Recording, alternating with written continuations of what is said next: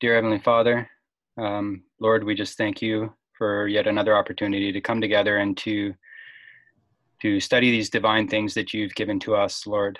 I pray that each one here will have a greater understanding of the points that are being touched in this lesson. And Lord, I just pray that in regards to the conversations that we all want and feel like we need to have in regards to some of the message that is coming out, Lord, I pray at this time that you give us an extra blessing of patience, Lord, because we really need it. And I pray that you'll help us to be humbled, Lord, to be mindful of humbling ourselves so that we do not have to be humbled in the end by you. And that we'll recognize, Lord, that there are many things that we still don't know, and there are many things that we need to let go of. And I trust, Lord, in each one of the people that are here right now, they don't want to hold on to anything that is going to keep them from you.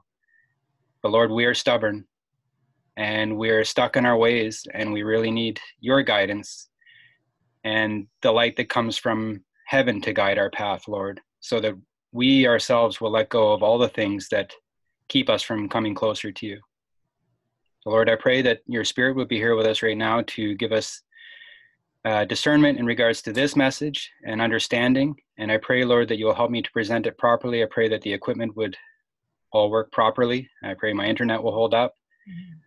And Lord, I pray for each one here. And I pray in the precious name of Jesus. Amen. Amen. All right. Mute a good part of the time. I have visiting dogs. Okay. All right. So I don't know if I have this all sorted out in my head, but hopefully it'll come out all right. So this one is on King of the North and King of the South, compared and contrasted. There's a little bit of review in the beginning, and then it starts getting into a real focus on the King of the South, because the King of the South has been seemingly ignored as we focused on the King of the North, and so we're going to progress into that mindset.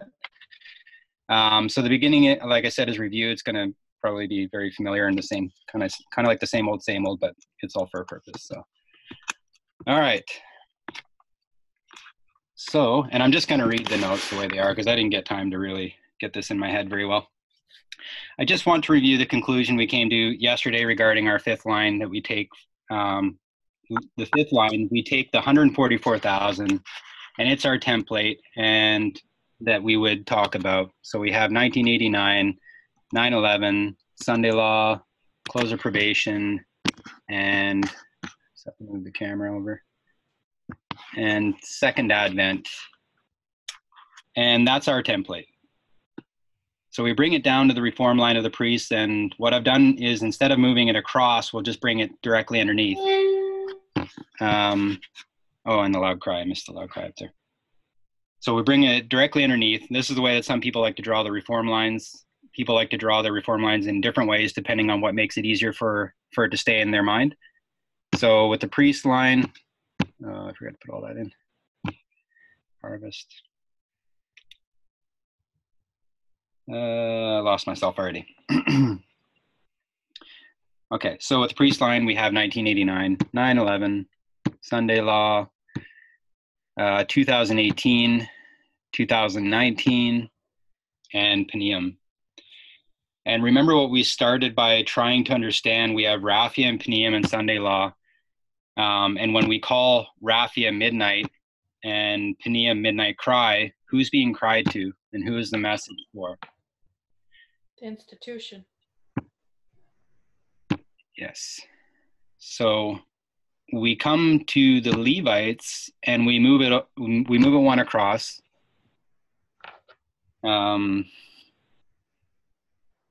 Yeah, so 9/11 is their time of the end.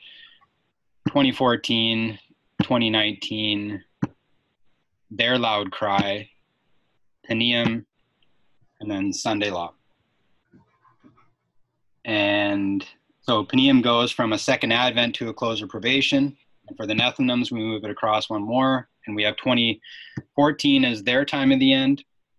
We have 2019, we have Penium, a loud cry, Sunday law, and a close of probation. So in your video too, she put the loud cry between Raphia and Panium for the Levites, right? Right. Between, yeah.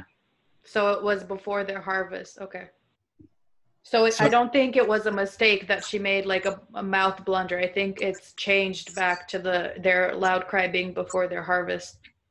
did she start to say it was over here for a while and then moved it back? Because I didn't really catch that. I think that's what was happening in the Brazil videos, because remember we were wondering who is the loud cry for in the time of the 144,000 if the loud cry for the Nethinims is before Sunday law.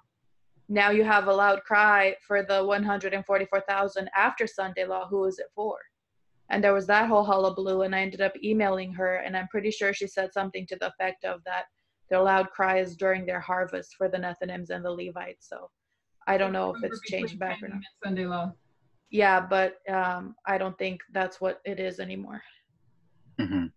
Well, if it all goes off the model of great controversy, you have the Sunday law, then you have the loud cry, then you have the close of probation. And if I understood correctly, if anything has changed, I don't know, but I know there's still confusion on that. But when it comes to the line of the priest, ours is before, because our harvest is not progressive. Their harvest is progressive and takes place during their loud cry. She didn't do that in video 6 or video 7, it seems. Yeah. So I think it might have changed. I'll go back and watch it. Have you emailed her and asked her about that? No, I could. I mean, She's always nice to answer me. So.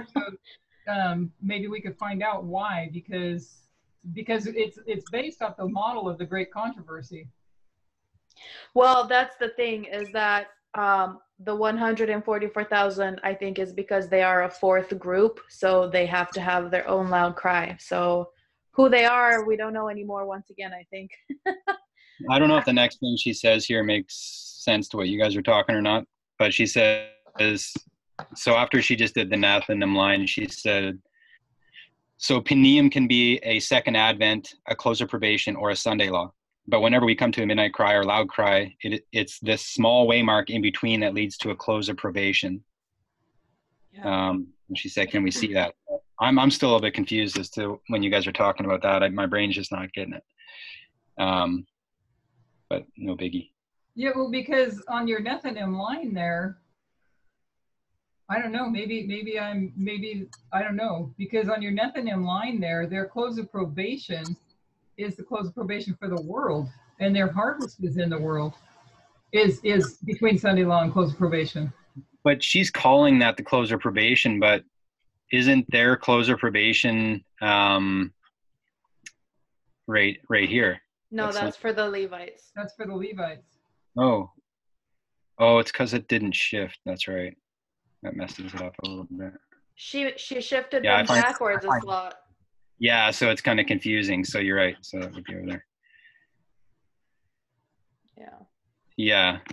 I don't like doing it this way. I don't either. I'm used to the other way, but it must help someone. Yeah. Maybe it helps someone. Yeah. Okay. So, so when we see the Penium as a midnight cry, I don't know what she's talking about here. Panium as a midnight cry. Where do we see that? On the ship line. Oh, okay. That's the only place, remember? The fifth line. Oh, this line, yeah. Okay. So when we see Panium, I didn't get a chance in my notes to put where my slide changes happen, so that's really going to mess me up. So it was Midnight Cry. This was the line that we did with the Acts 27 and the ship. When we looked at the ship in the first, when we looked at the ship, the first line began in 1989. But if we see the whole story of that ship, where does it begin? In 1798.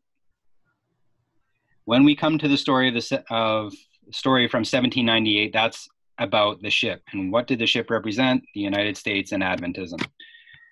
When we traced its journey from 1798, we could do it through 1844, 1863, 1989. We traced this journey, and then we found the following pattern. We had 9/11 to Sunday law, and between 9/11 and Sunday law, we have two waymarks. And these waymarks have the characteristic of an increase of knowledge, and an angel comes down at midnight, which I found that confusing. I don't understand the angel coming down at midnight, but this is the 5th line. So does anyone have any idea what she's talking about there? Because I thought the angel came down here. So at midnight, while Paul was in the midst of the people, at midnight there was an angel who came to him and told him that the people need to stay on the ship and they're going to shipwreck on an island and everyone's going to be fine. That's right. Okay. Yeah, it was that in Acts 27. Okay, so the angel comes down at midnight, and then we have a midnight cry. And this midnight cry has all the characteristics of an Exeter. So we have our Boston, our Concord on the 5th line. And if we have 2 waymarks in between 9/11 and Sunday Law, and we see Sunday Law as a shut door for the ship, it's a close of probation also. So that's also getting a little more complex. Close of probation and a Sunday Law. I guess close of probation at Sunday Law that's what she's talking about. And and it makes Raphia and Panium midnight and midnight cry. But it's a midnight and a midnight cry for these 2 institutions right here. And that's because it's their close of probation at Sunday Law. So it's a Sunday Law, right, but it's close of probation for the institutions. And okay, so one part about the institutions that is really confusing me is if all the people are accounted for in the other 4 lines, is this talking about a collective? Like it's not the building, not the organization. We're talking about institutions here. So what is this talking about? Because a change in leadership. No, so leadership. I don't know that that's what it is, because she made the example. She said Israel, back in their time, you had Israel getting taken into captivity and being punished, and you also had the land getting punished. Right, but there is a change in leadership in the United States, and also a change. They're going to have to acknowledge a change in leadership in the Seventh-day Adventist Church. So yeah, but is that what the institution is talking about? Because it starts in 1798, and she made the point that no people are alive that long. This is purely for the institutions. Right. I don't know what but then how can you say it's for the institution? What is it? The building, the church building is getting a warning message from an angel? I think it's the system. The system of understanding. Because you have like, I think it's like when you have communism in Russia, right? You have a system of a political system that's guiding and leading everyone, and everyone has to act a certain way because of that specific political system. But when communism falls, people are still there, but they don't have anything organizing them under a political system. They have to reorganize under some new system. Do you see what I'm saying? Change in leadership. Like, I understand.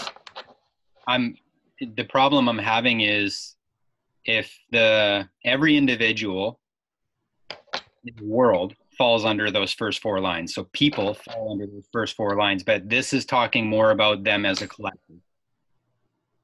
That's kind of how I'm understanding it is. Okay, so let's say Ted Wilson, for example. Ted Wilson, if he was to turn his stuff around, then he could potentially, well, at this point, he could still come in as a priest, but I mean, it's probably not going to happen, but he could come in as a Levite. I'm just using him as an example, just because we all know who he is. He couldn't be a Nethinim because he's already a Jew, right? So he can't be a Nethinim because the Nethinims were non-Jews. So anyways, I'm getting off the topic here. So as a collective, as the organization and the leadership, this is what I see the 5th line is talking about 2 things. It's talking about the United States as an institution, and an institution, I think a part of an institution is the people that are a part of that institution. So the Seventh-day Adventist Church, you have leadership here that is started to be passed by at 1989. And then when 9/11, if I understand correctly, when 9/11 came and they rejected that was the completion of the passing of leadership. Is that not right? But it's still, but they're still they're not acknowledging this movement at the Sunday Law. She does actually say, I wish I could tell you what video, all of you guys listening, but she does actually say that it's still a Seventh-day Adventist church. It's still the United States. It's under a new leadership. Yeah, no, I that's can't remember what video because she says it in. Well, would it be that you have to make a choice between Barabbas and Christ, and that the church institution is still having to recognize that they're following a different leader? And I don't mean by a person, but that the church is going so far off base that it's not the Christ, it's not the true Christ, it's the Antichrist. Right. And the United States would have to recognize, the people in the United States would have to recognize that even though we still give lip service to the fact that we have a constitution, that we are not following the constitution. So therefore we have switched leaders, because those would be like the representatives of the leadership of the United States, because the president takes a sworn oath to uphold the Constitution. So whoever is in that office that's making that diversion, and you know, that's been a movement too, because Trump couldn't have just made this diversion on his own. It's been put into place by previous presidents, each knocking a pin out, so to speak. So could that be what we're looking at? It is. I mean, it is a change in leadership. The United States is going to take on a new form of government, like Sister Adriana said. With communism, it's going to take on a new form of government because its government has been based on the United States Constitution. They're going to unite church and state, which is going to become a new institution, so to speak. In the Seventh-day Adventist Church, it'll still be Seventh-day Adventist Church, but it'll be under a new leadership. I wish I could remember what video to point you guys to, but I know that she said that in a few different places. Okay, Adriana posted, and it's a good. Oh, sorry, you cut out. Adriana posted, and it's a good point, because she posted that marriage is an institution too. And when I this is going to help me kind of make my point or my question that I'm trying to ask, because marriage is an institution, but without the two people, you don't have the institution. Same with Sabbath. If you don't have the people and God, you don't have the Sabbath. Because the Sabbath was made for man, and it was for us to come to God. So it's an institution, and without the people that are a part of the institution, then there's no such thing as an institution. So it's kind of where I'm getting confused, is because we have the line of the 144,000, we have the priests, the Levites, the Nethinims, but then with the fifth line, and it's talking about the institutions, like, what's the line of the 144,000 then? Like, I don't understand, because it seems to me that's, I mean, I still don't even know who the 144,000 are. Before you continue, really quick, I Googled it, because Google, and some of the definitions that came up for it, I think, are interesting. The first is a society or organization founded for a religious, educational, social, or similar purpose. And then the second is an established law, practice, or custom for institution. So it's not just the body of the people, it's also a system of belief. I think it's both. It's both. That's what combined. I mean. Yeah. What I'm saying it's both. I'm saying that the definition links to both. Yeah. I'm saying that it's both. It's because when you look at marriage, it has to be both.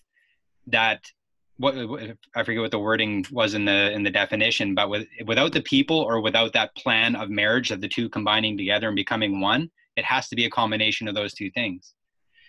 So there's no institution if there's no people, and there's no institution if there's no covenant, or whatever you want to call it, because they're making a covenant with one another. So an institution is like the combination of the people that are a part of it, but also the covenant or agreement that they're coming under. The people, Jonathan? and it's like, sorry, go ahead. No, I just wanted to possibly clarify something.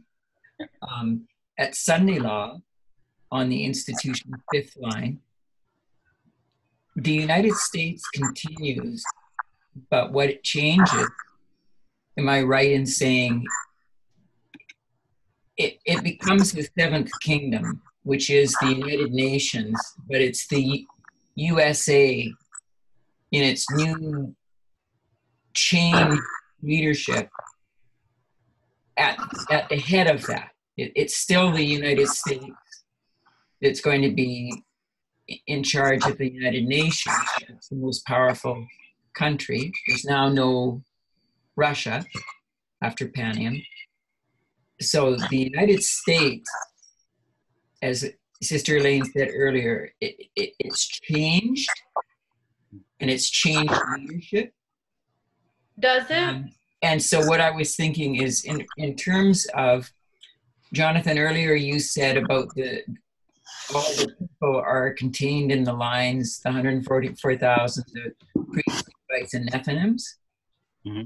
But there are people that are lost in the world, and they're not going to be a part of the Nethinims that come in. So there are going to be people that are still holding on to these institutions. For example, Seventh-day Adventism, the institution changes, dies, if you like, at the Sunday law, but we know there are going to be Seventh-day Adventists that haven't I think they're still accepted any of the truth, and so they're going to still. I think they still go to church. Like, I think I've heard that in one of the presentations before, that they keep going like nothing happened. Like, they don't recognize when the Sunday law kind of came or something. Like, the institution, even though it's dead, because I don't know if we can do this. Like, at 9/11, can we mark a deadly wound right here in regards to the institution, and then it dies here, the same way that we do with the King of the North and the King of the South? I think it's at midnight. Where it dies? No, it's Panium. Panium is where is it? No, because the US is in full force. So the US Constitution, the good part of it, gets its deadly wound at Panium, and it goes downhill as the US, that's the bad part, rises and gets to power. The overturning, right? Because you're overturning, but you're still getting to be powerful, because at Sunday law, the US is going to be more powerful than it ever was. But that's what I'm saying. The Constitution isn't going to be regarded anymore. And that's also part of the institution. It will have a new constitution, whatever they do, or I don't know if it's going to be that way. But you know what he's doing, when you watch how she's laying out her presentations and going through these histories, back to the Tower of Babel, they're fighting always to have their one world order, and that's what's coming. It's the Tower of where we've always been learning through conspiracy theories, looking to the European Union and looking at that. Where is it? Starts with an S, where they have the tower that they built. But it's actually the United States that's building that Tower of Babel to be ruler of the world and changing the government as we know it. But it's going to be a government over the whole world, as opposed to the United States as you know, it's no longer going to be the protector of man as it has been with the Constitution. And won't it be the Universal Declaration of Human Rights?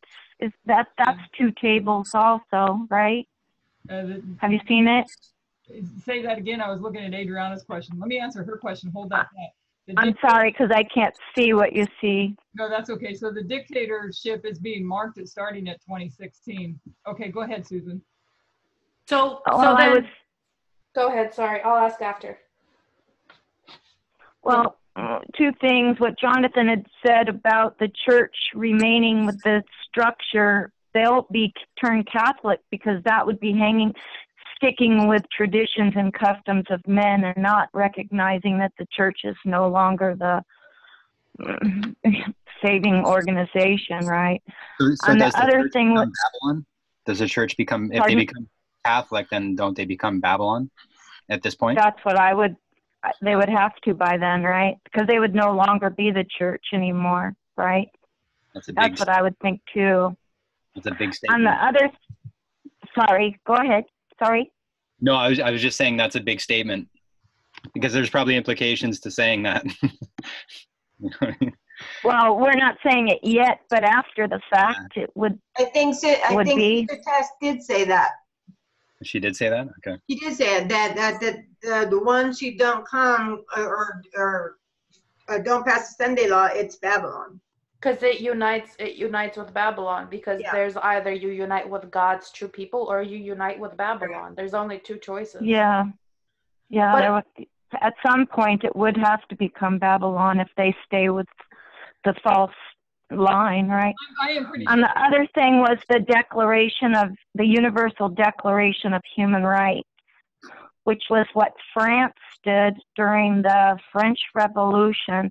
If you look at old pictures, it'll be two charts with that Phrygian cap in the middle of them. But it's a declaration of 10 rights on two tables, just like the two tables of stone of God's 10 commandments.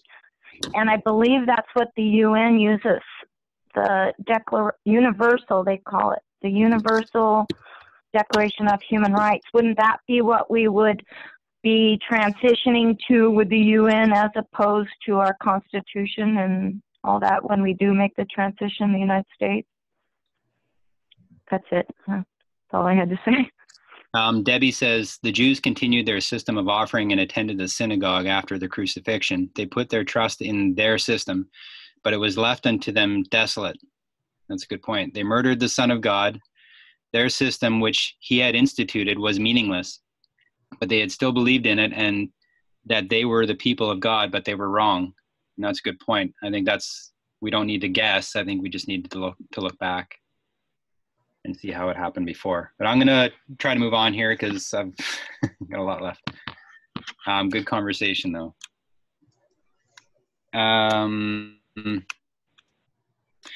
Okay, so this is a separate line to the ones of before that we've been drawing up because the 144,000 is a group of people at the end of the world. The priests are a group of people at the end of the world, as are the Levites and the Nethinims. So these four are all about the experiences of different groups of people that are being called and chosen. This reform line is about two institutions that are both raised up as some form of protection for these groups of people. John, did you change the slide?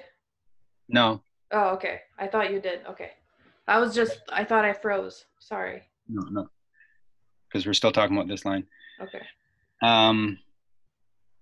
So this reform line is about two institutions that are both raised up as some form of protection for these groups of people, and these institutions in their job function as what they're meant to do. They bring us right to where they're meant to, and they fulfill their job function, which is to get us to the Sunday law. But there's serious problems within them, and we can particularly highlight that in the history of the American Civil War, which is back here. Whoops. Where did my slide go? Okay, so Civil War was back here. I think that's all I needed. And for those institutions that there's a reform line and a close of probation, and it's for those institutions that there's a reform line and close of probation and judgment. Okay, so over here. So that's just the review that I want to pick up that point. When it comes to a camp meeting, it really becomes impossible to share the information in a proper kind of systematic fashion and to cover it adequately. So it becomes a hard decision to know what to cover and what not to cover. What I'm hoping to do at camp meetings is not so much give the material and repeat what was done in Arkansas. I'm hoping that people have followed past Arkansas. Arkansas was the groundwork for a much greater message, and it's impossible for that message to continue to be repeated in every detail. Someone's typing there. I can kind of hear it. Sorry. Arkansas was the groundwork for a much bigger message, and it's impossible for that message to continue to be repeated in every detail. Much of that has to stop being taught, and it has to be accepted that people have been watching Guadeloupe and Portugal and Romania and Brazil, and that they're already familiar with how this message has grown. If they haven't, they cannot wait for a camp meeting to catch up. It's not going to happen. If people are waiting for Germany, the international camp meeting in Germany, I think is what she's talking about, to hear about World War II we're not covering any of this in Germany. That's new material, so there is a very strong need to keep up. This movement that you want to be baptized into is a movement. It's moving. It can move at the pace of the slowest, but if the slowest is willfully not following, they are left behind. That becomes an act of choice. And if you follow the teachers and the leaders that I'm seeing in this movement, many of them are becoming tired. They cannot do the work of educating every person when there's everything that's already done with camp meetings and schools and YouTube. Everything's already out there. That's an individual work for people that people have to choose to do.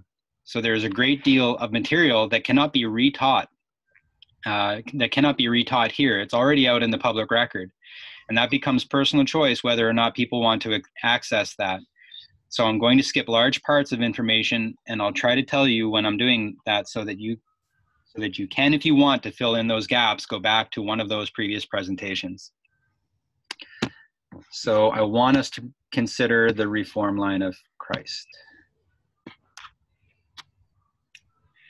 You can do all kinds of applications with this reform line. So I want you to consider the following. If we were to see the reform line of Christ,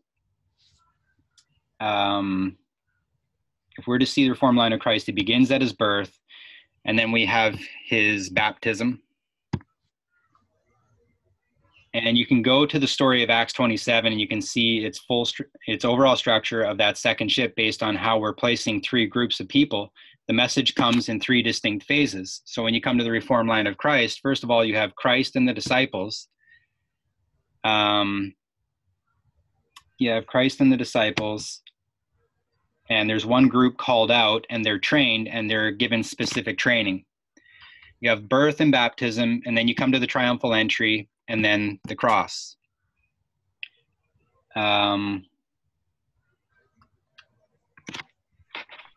Okay. I want to suggest that all the first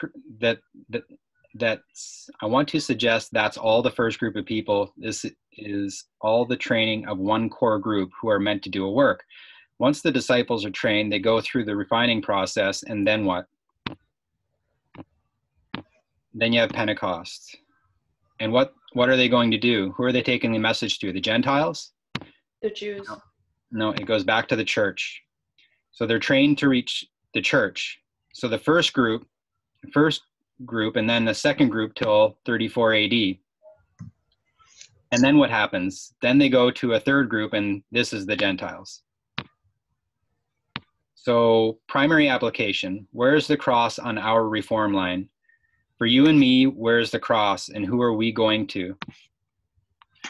It's the Sunday law. Gentiles, she says as a question, I think. We're not going to the Gentiles here. We're going back to the church. So I think I'm kind of getting... I think she's talking about Pentecost. Yeah, so from the cross to Pentecost, right? Or the cross to 34 AD. Yeah. So we're not going to the Gentiles here. We're going back to church.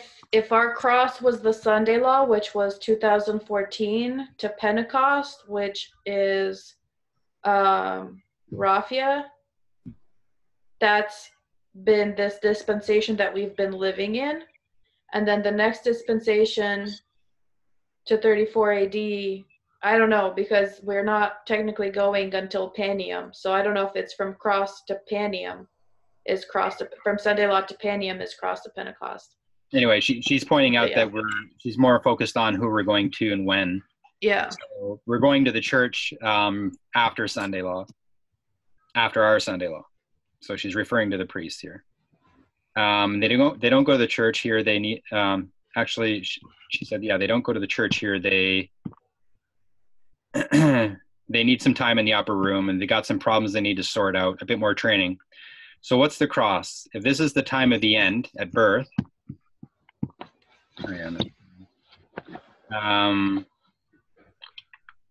and this is 9/11 at baptism, and this is the loud cry or the midnight cry in 2018 at the triumphal entry, then the cross is the probation. For who though? Because we have many closes of probation. If it's the close of probation for the Jews, then why are they going back to them here prior to 34 AD? So this is raffia. The cross is raffia. And this is also November 9th, 2019. And you can start seeing this work for the church. What I want us to see is if we take the whole history of the church and the disciples at the end of ancient Israel, the cross is raffia. It is specifically the close of probation, not for the Jewish nation or for the world, but for this group of people. So when we think about the experience of the cross, that's what we're coming to. In its primary application, it's speaking about 2019 at the end of the world. And I want us to keep that in our minds because we're going to come back to that. We have to make sure we know where we are in that story. We have to take that seriously, take seriously the history that we're currently walking through. So I don't want to repeat the history of Pyrrhus. We've been repeatedly doing that for the last 8 months. I just want to highlight a couple of points that we get from that. We go from Acts 27 to the history of Pyrrhus, and I'm confused here. Okay. And what do we notice about the history of Pyrrhus? How many parts does it come in? It comes in 2 parts. First, he conquers Macedonia, and this is where he tries to establish his empire. How well does that go for him? Badly. And then he tries to establish an empire in Italy. So the first thing we notice when we go to the history of Pyrrhus is that it's in two parts. First in Macedonia, and then secondly in Italy. So the first, no, sorry, I just said that. What we notice is he has an alpha history and an omega history. We took the history of Pyrrhus, we go into the history of the kings of Pyrrhus, and what do we notice? How many of them until Pyrrhus? From the first to Pyrrhus, what number is Pyrrhus? He's the 10th. So not to repeat it, but to remind us, we're trying to understand Pyrrhus. We can demonstrate Pyrrhus is the king of the south. And we see that the king of the south, we can demonstrate Pyrrhus is the king of the south. We go to the leaders of Pyrrhus and we see that of his nation, the first is Admetus and Pyrrhus is the 10th. Then we see that there's a period of time where he co-rules. Then he returns and he represents the king of the south in our day. We took this history, we bring it to another. We see the king of the south in our day is Vladimir Putin, who's also the 10th. Putin serves, sorry, we took this history, and if you go back 10 from Vladimir Putin, we come to Stalin. And Putin serves 2 consecutive terms. Under the Constitution, he cannot run for a third. So what did he do? He co-ruled. And that was not hidden. It was wide open that there were 2 leaders of Russia, Medvedev and Putin. They even made it their campaign slogan, "Together we stand." They co-ruled. Medvedev dutifully stood down and Putin came back, facing the largest protest that Russia had ever seen since the fall of the Soviet Union, when he had said that he was coming back as president. They knew they had a dictator set up. So he returns over here. So we already start to see a repeating pattern. And then we traced Aeacides, Pyrrhus's, or Admetus's father, I believe. That's what she's referring to here. And then we trace Aeacides, his father, who falls in a coup. Rival takes the throne before Aeacides comes back, and Aeacides is killed. He's too much weakened by the insurrection, and by the insurrection caused by his rival. He's weakened and removed, and his brother takes the throne. What's the problem with his brother Alcides? Alcides has no self-control.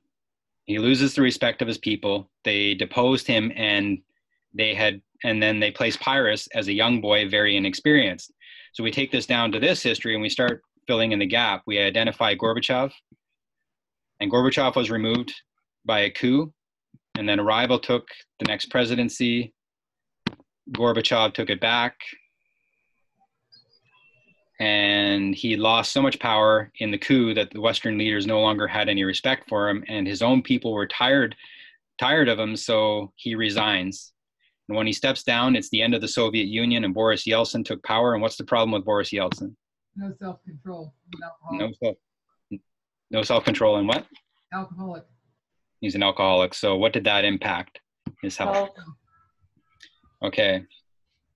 By the time he stepped down, he was also stepping down because of his health, and he was a very sick man. And you have Putin take the presidency, comparatively inexperienced, just like Pyrrhus was. Inexperienced like anyone who'd come before. Unlike anyone who had come before, he'd only been involved in state politics for about 3 years, local politics a little bit longer. If we were to go backwards from Stalin, you would see Tsar Nicholas, and when Tsar Nicholas is deposed, what ends? Anyone know what ends here? Their type of kingdom, whatever it was, their but it's not that. The monarchy. Yeah, it is monarchy. Yeah, you're right. I thought it had a So different. then in comes Lenin, and what's Lenin's problem? Health. Lenin has a health issue. So his health forces him to retire from an active role in government. Lenin places Stalin, and Lenin lives to regret it. I think is what you see the same here with Yeltsin and Alcides. So he lives to regret it. Boris Yeltsin resigns because of his health. He placed Vladimir Putin in power. He lived to regret it. Both of them placed dictators. Lenin placed Stalin. Boris Yeltsin places Vladimir Putin. Both retired from government because of their health failing. When Tsar Nicholas steps down, he ended the monarchy. When Gorbachev steps down, he ended the Soviet Union. When Tsar Nicholas, sorry, I just said that. You can do really neat parallels to see the similarities between Stalin and Putin. So this is where you start to see secular authors come in that are plowing the Nethinims. They are able to identify Trump as Hitler, but they're also saying that Vladimir Putin is a repeat of Stalin. And they do that by going right back to his upbringing, how he was brought up, his training, how he thinks, how he rules. Even those that love Stalin and love Vladimir Putin, they show the similarities between them. So because this structure that we've done, just that for the basic outline. Okay, so one point, that's going to the next slide. So one point I wanted to point out here is that another thing that I found that is interesting is that God is giving 2 witnesses to what Putin will be. So and I think that's why how Tess went back and found Stalin, because to show one parallel, coincidence, but when you're showing a second parallel to the whole thing and it's within the same line, then it becomes a convincing matter. And that's why we need more than 2 witnesses, 2 or more witnesses. Yeah, you have Daniel 11:40 is also another witness. Because you have Russia could not have died. They have to resurrect. If they have a deadly wound and they die, they also have to resurrect. Right. So it becomes a compound thing where it's laying out a different aspect of this, but then it also has a witness for that as well. Yeah. So, all right. So using, what is that up there? I have no idea. Okay, so Tsar Nicholas is Gorbachev, Lenin is Yeltsin, and Stalin is Putin. So that's a complete parallel. And Macedonia and Italy, World War II, and Putin.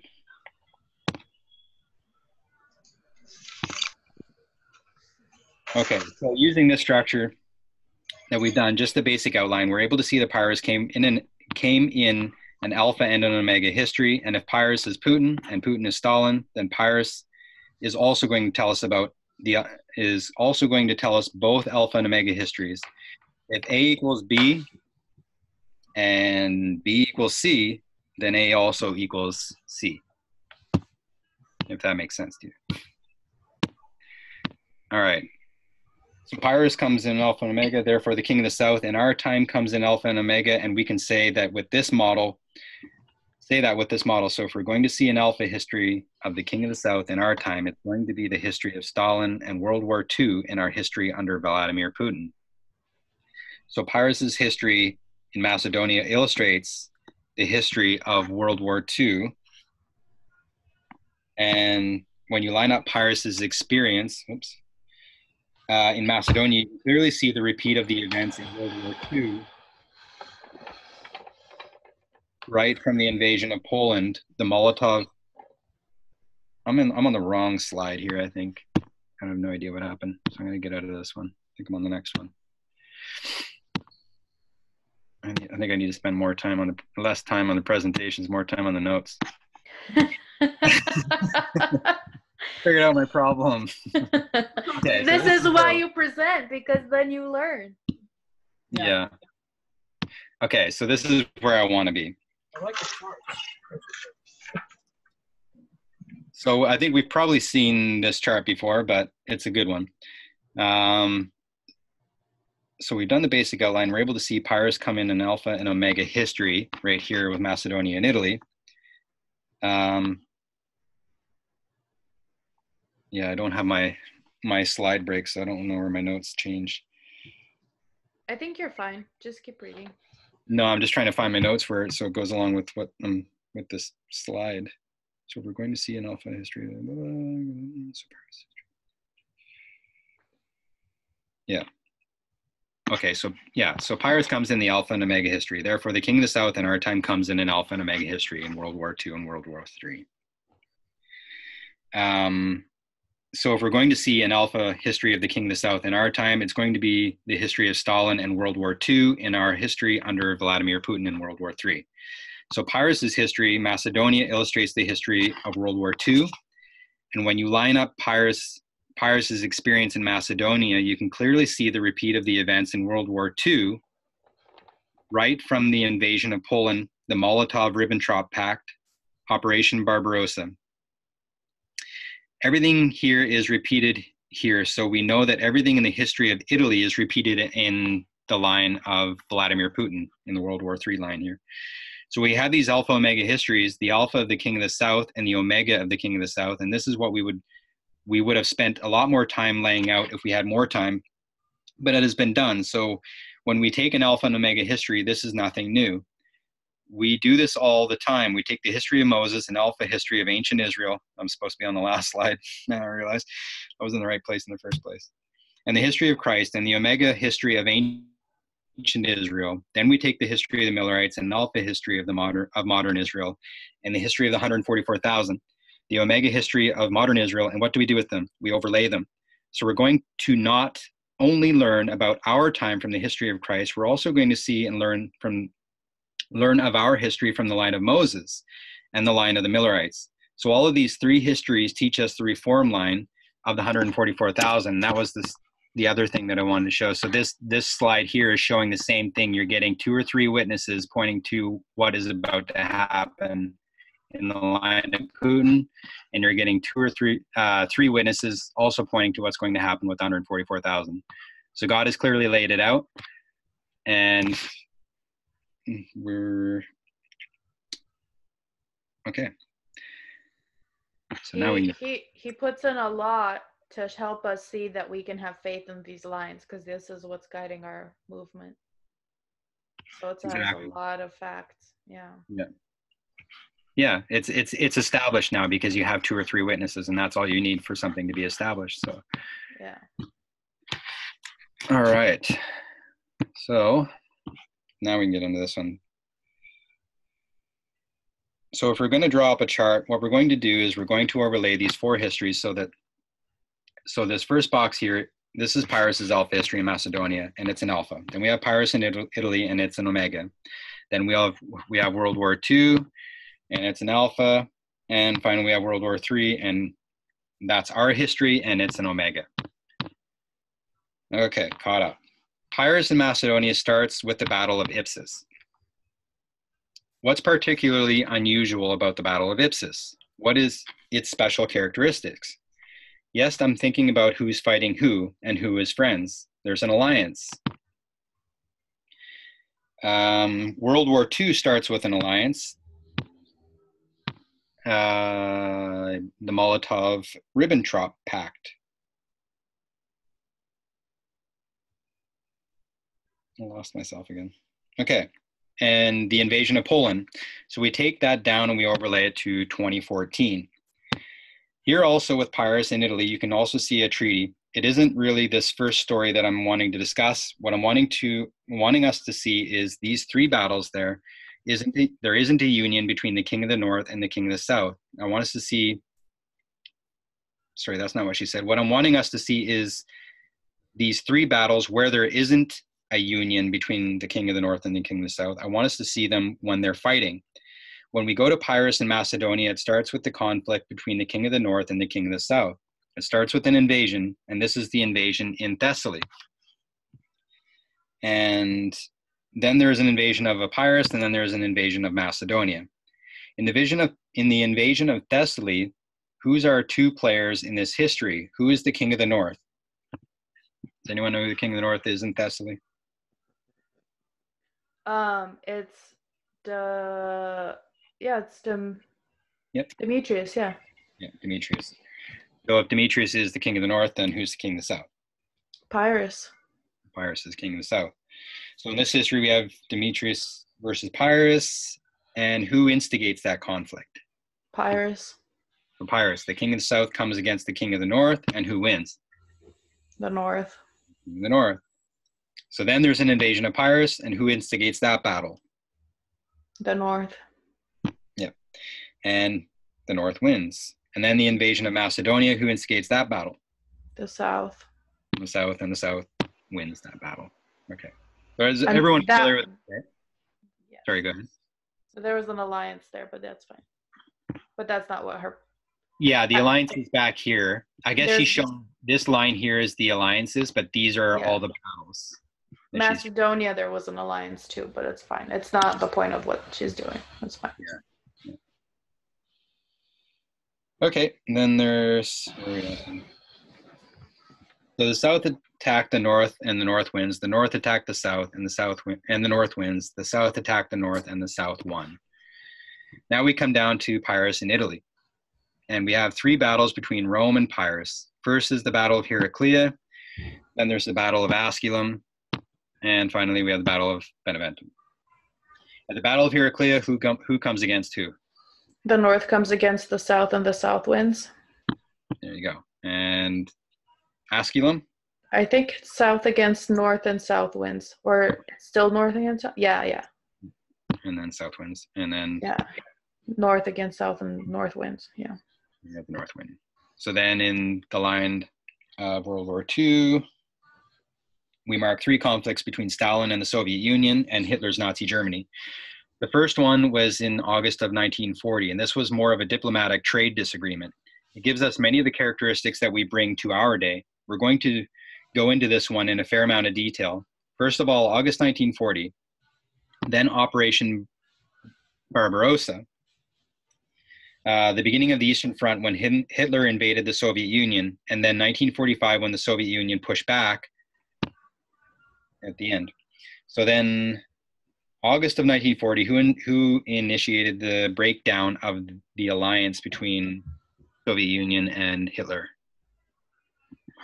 The Russia did. Yeah, so Russia being the king of the south, and North wins. North wins. So it was the king of the south, the Soviet Union, who came out for the better. Barbarossa, who invaded who? Hitler invaded the Soviet Union. So Hitler invaded the Soviet Union after that. And who came up better in the Eastern Front? North. So the North comes up better in the Eastern Front in 1945, they pushed their way into Germany. They met with the Western force on the Elbe River. They defeated Hitler, and it was a victory for the South on the last one. And in our history, we already have names for these two battles. We call them Raphia and Panium. And what do we say comes against who comes against who at Raphia? South against north. So where do we get that from? I don't know, because I thought that we've been seeing Trump instigate against Russia this whole year, so I'm confused about that. No? But Raphia we get from Daniel 11. Yes. Isn't it? Yeah. So Daniel 11 is where we get both of these, I think, right? Yep. Okay. So, and we know that in this one here, the North comes against the South, and of course the North is finally victorious. So because the North comes against the South and the North wins this battle, 2018 already happened, and we are going to demonstrate that it's the north that came against the south, and the south won. Oh, so there is still a Raffia. 2018 was something Yeah, so different. Raffia was the first one, and I guess we missed that one. But I You still mean don't know what 2018 was the first one? is it. Was it? It had to do with the election, or was that? No, that was. There's a couple of there's several presentations she did on 2018. If you look up on their Australian prophecy school, if you watch the one called Heraclea, it explains all of this. Heraclea is all the things that Trump did back against all the internet. Oh, I know what it was. It was when he shut down. That was midterm elections. So what he did was he shut down the Internet Research Agency with Yeah. I forget what it was. Anyways, he had his hackers shut them down so that they wouldn't interfere with the midterm elections. And Putin he wasn't happy with it because it showed like a sign of distrust. It was like a break of the alliance that they had. Right. So that was the first battle. Cool. All right. Hold that screen there for a second. Is that one all done? Just about. Okay. Before you let me know when it's the last one, because I want to take a screenshot of it if you don't mind. Okay. Well, I can send it out after if you want it. In PowerPoint or whatever if you want, or if you just want a screenshot. Okay. So yeah, and the King of the South. Wait a minute. Now I'm confused. So how did the King of the South? Because Trump lifted sanctions and gave him that Bill Browder, and he left Syria. He gave him Bill Browder? I thought Bill Browder. I thought he was going to give him Bill Browder. He asked for it, but he didn't say gave it to him. He didn't give him to him because Bill Browder's still free. Yeah, he's hiding. Oh, okay. But I know I'm pretty sure he lifted sanctions, didn't he? I think so. Yeah. Yeah, you're right. So they had Nitskaya, whatever her name was, in Trump Tower for the babies. Yeah. You also have his calling troops out. Of Syria, right? Uh-huh. Is everyone getting this? Everyone who's here? Because I know I'm not really presenting it the greatest, but no, this was good. Is everyone understanding these three battles? It's one piece at a time that sticks in our brain, but some of this is sticking in my brain even better. So yeah. But Heraclea was a whole bunch of things that Trump did, but Putin still wound up winning because Trump pulled troops out of. I know there were other things, but Trump pulled troops out of Afghanistan and Syria. Trump broke the alliance that they had back here, but the King of the South ended up winning this battle, and they're just battles. And the battles that we see now are obviously they're not physical battles. Ipsos is 2016. It's not what she had.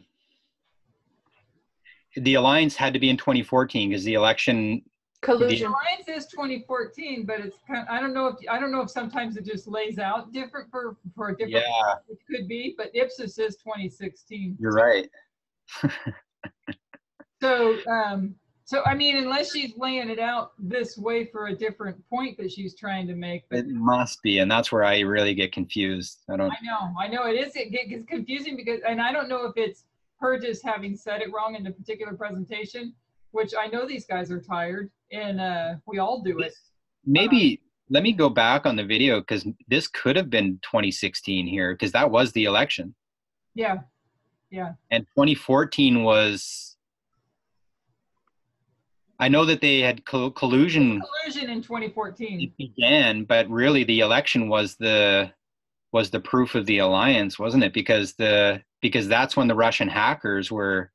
Well, no, it was leading up. It was a progressive thing, I guess. And it was the only battle that they fought together on the same side when they took down Antigonus. It's because they had a mutual. It's 2014 in the video. Is it? Okay. Yeah. So it's one of those confusing things that happen. I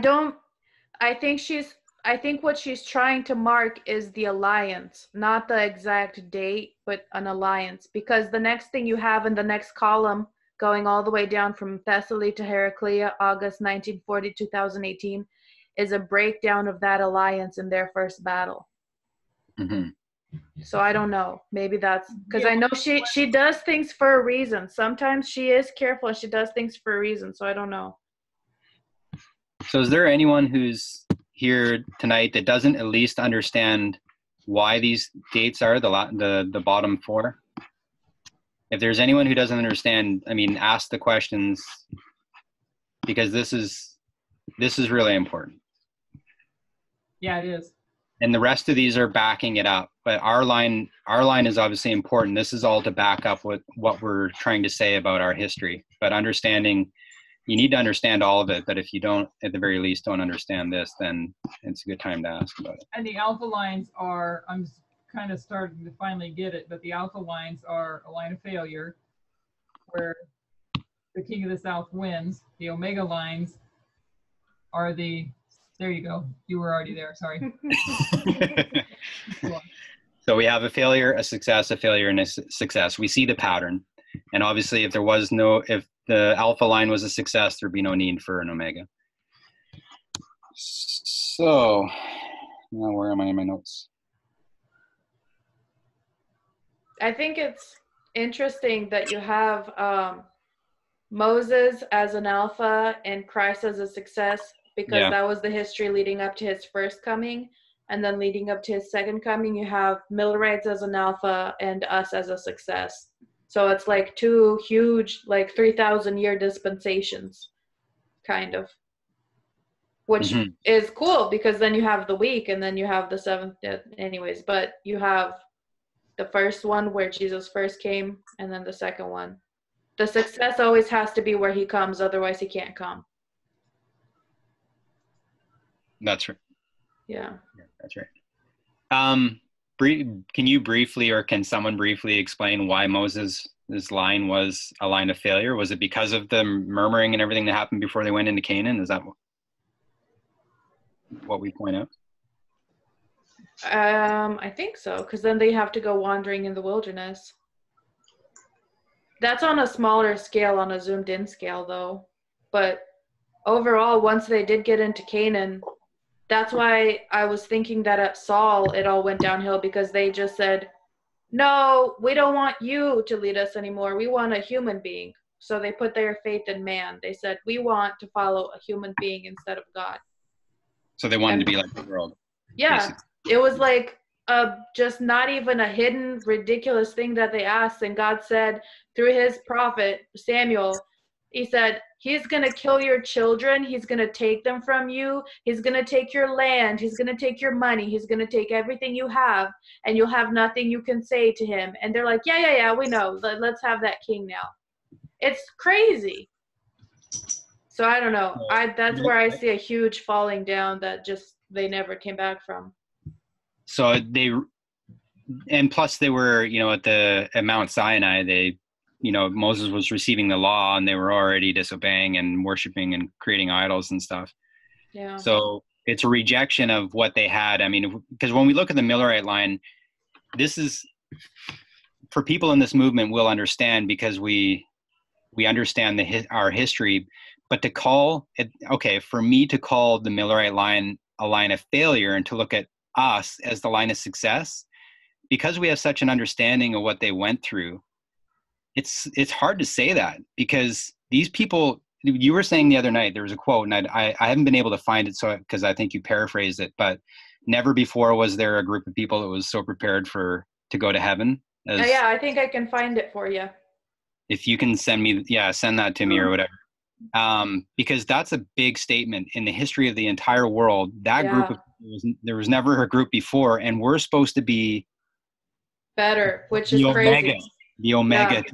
So, and then it's the same thing when you look at the line of Moses. I mean, I just always think, like, there's all these histories of people, and it's like I kind of feel like we're at the worst end of the whole history. How are we going to be better? But it's not us, right? It's God. Yeah, I had that thought too, because I'm like, Ellen White and the pioneers, like, we read their work. They were some of the most intelligent people I've ever seen. They were pious. Like, yeah. And I'm like, and us, like we're their counterparts? What are you talking about? But Adriana, it's God, White, Adriana, Sister White says that, the dregs of the dregs sort of thing, the offscouring. I'm a drag. At the very end,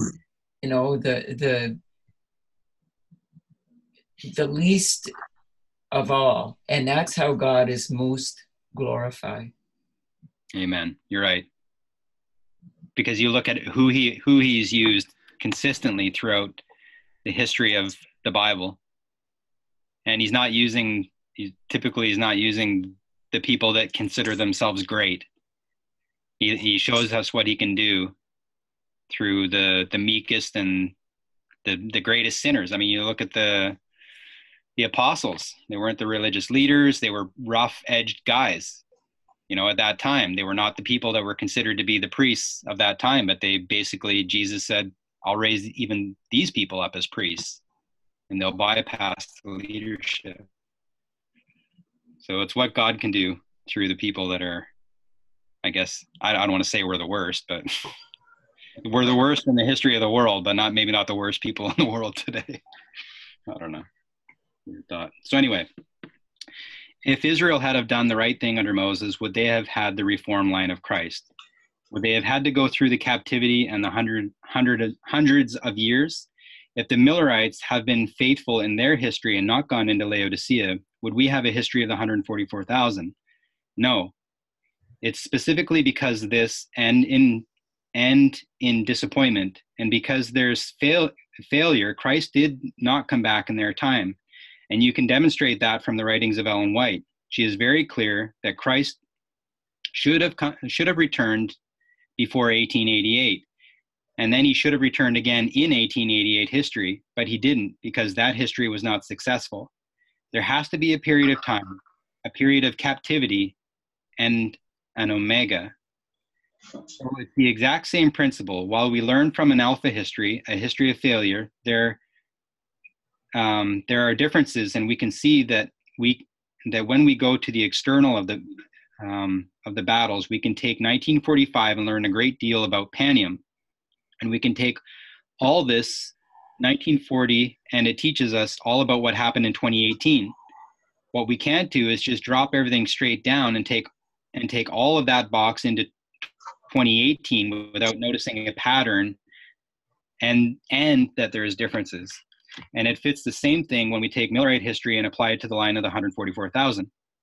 There's two ways to get to a study of the King of the South. We can do it through Acts 27 and go to 273 BC and start tracing these histories of Pyrrhus.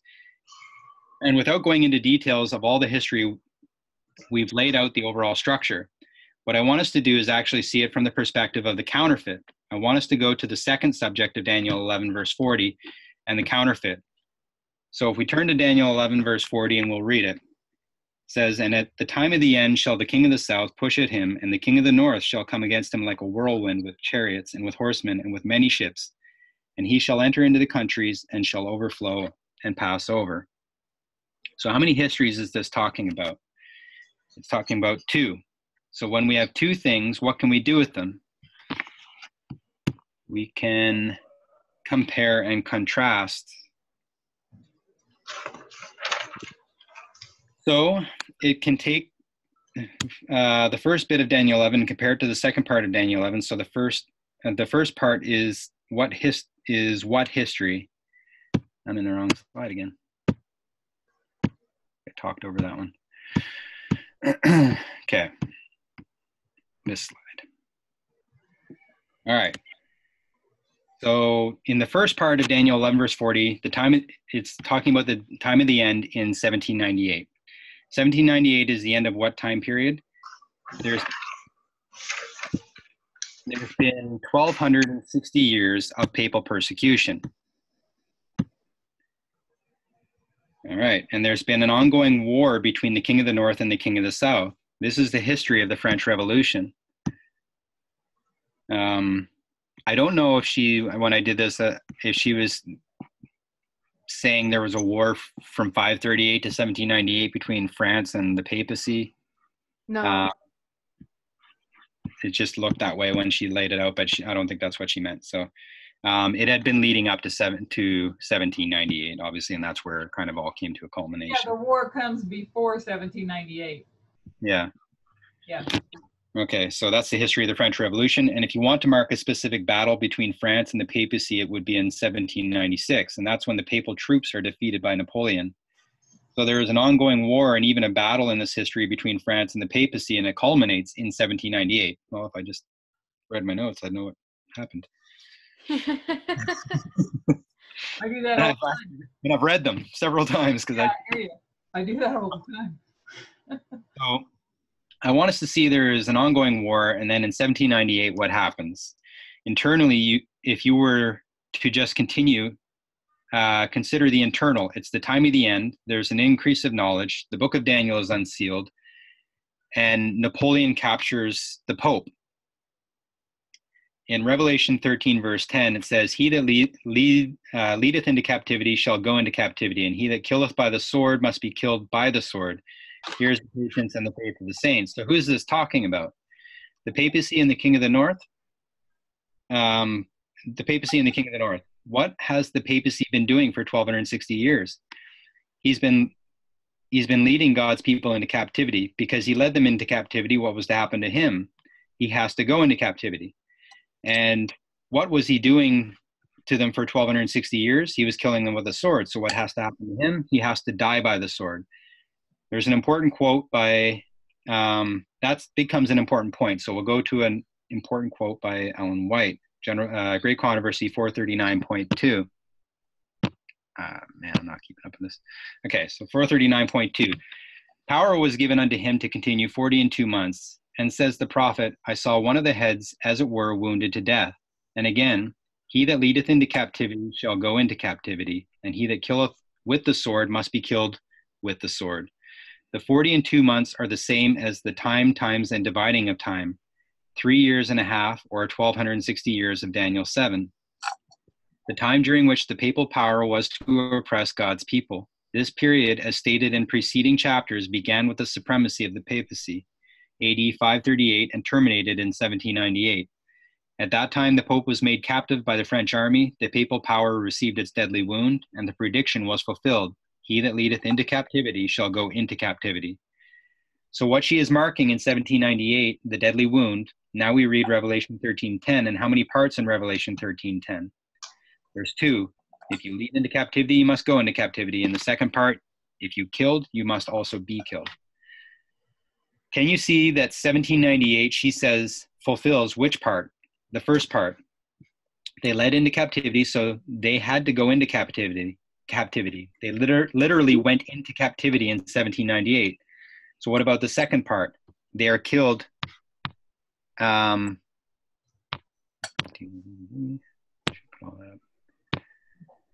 So they are killed.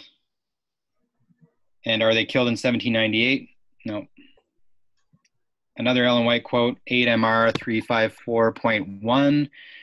Ellen White is in France at the time, and she says, that afternoon, November 2nd, he, who is Elder Bordeaux, had us accompany him to the cathedral in Valence, France, and look upon the bust of Pius VI, who was noted in prophecy, who was led into captivity and died in captivity. Here was the one marked in history who received the deadly wound. His heart is encased in the marble monument beneath where the bust was located. We felt rather solemn as we looked upon the monument of this man noted in prophecy. So when was Pius VI led into captivity? When did he die in captivity? 1799. So this is the deadly wound in 1798, and this is his death in 1799. Revelation 13:10, blah, blah, blah, blah. The kingdom, what is she talking about? In Bible prophecy, can you separate the kingdom from the king? Daniel 2, what happened in Daniel 2? Daniel shows to Nebuchadnezzar. Oh man, this is so confusing. It's not confusing, but let me, because she goes really fast and you're going really fast, but if you put the video on halftime like I did and she talks like this, it's really easy to understand what she's talking about. That's what I did the first time, and maybe I should have did that this time because I didn't. I can't believe how much better I learn when they talk slower or I force them to. Take away your second quote, your MR 8. Yeah, it's MR 354, 8 MR 354.1. Thank you. I Well, couldn't find that in the Ellen White app though. So there's another place where I got that quote from. It was in my notes, but letter 110, 1886. yeah, there's only 2 parts where I could find it. And I don't think any of them were in AMR, so I don't know, but I have problems with my search. Anyways, what we're doing is you're trying to see the difference between the deadly wound and the death, how they come in 2 separate parts and how they're both fulfilled. The deadly wound is the important part, and then the death comes after. They don't both happen at the same time. That's No, I the understand that. The part where I got confused is where I started reading and she's talking about Nebuchadnezzar in Daniel 2. right, because you can't separate a king from a kingdom. So if you say that this king dies, that means the kingdom dies Oh, with him. yes. Okay, you're Yeah, right. yeah, that's what it is. I knew that when I made it, but it's just when you're trying to read and put a presentation on, you're not really thinking about what you're saying. Yeah. So Daniel shows to Nebuchadnezzar the statue and shows him the head of gold and says, this is Babylon and Medo-Persia. And this is Babylon and Medo-Persia. But he says that head of gold is not just Babylon, it's Nebuchadnezzar himself. It shows us that in Bible prophecy, it gives us an important principle that you cannot separate a king from a kingdom. It's why we can take Pyrrhus and say that he is not just one man. He isn't just Putin. He is the king of the south in 2 histories. Pyrrhus doesn't just represent a man, he represents a kingdom. It's the same principle here. Pius VI doesn't just represent the papacy, it also represents the kingdom. It also represents the kingdom and the king. 1798, this part is fulfilled. He led into captivity, therefore he had to become a captive. But he had also killed for the 1260 years. Not him himself, but there also had to be a death in 1798, marked the beginning of the fall. They lost their pope with the temporal power in 1798 when he died in captivity. Then what do we know happens? There must be a resurrection in 1798. No, not in 1798. There must be a resurrection. 1798, she says, it fulfills part A. It fulfills the captivity. She doesn't say that 1798 fulfills part B. That part of the fulfillment is with the death of the Pope. So if this is the structure of Daniel 11:40, part A, then what is the structure for part B? It has to follow the same pattern. So 1989 is the time of the end. And it's the end period of a period of time from 1863, and it's a 126. So here has been an ongoing war between the king of the north and the king of the south, and that war was the Cold War. And I think that's where I got confused, was because, no, it's not where I got confused, because this also makes sense, because Russia and the United States obviously weren't fighting this whole time. The Cold War didn't start until the 1950s, I think. So it's just a period in that time. Yeah. I think she drew it with an arrow from one point to the other, and I was thinking, is she trying to say that, they were going at it for that long? But that's not the case.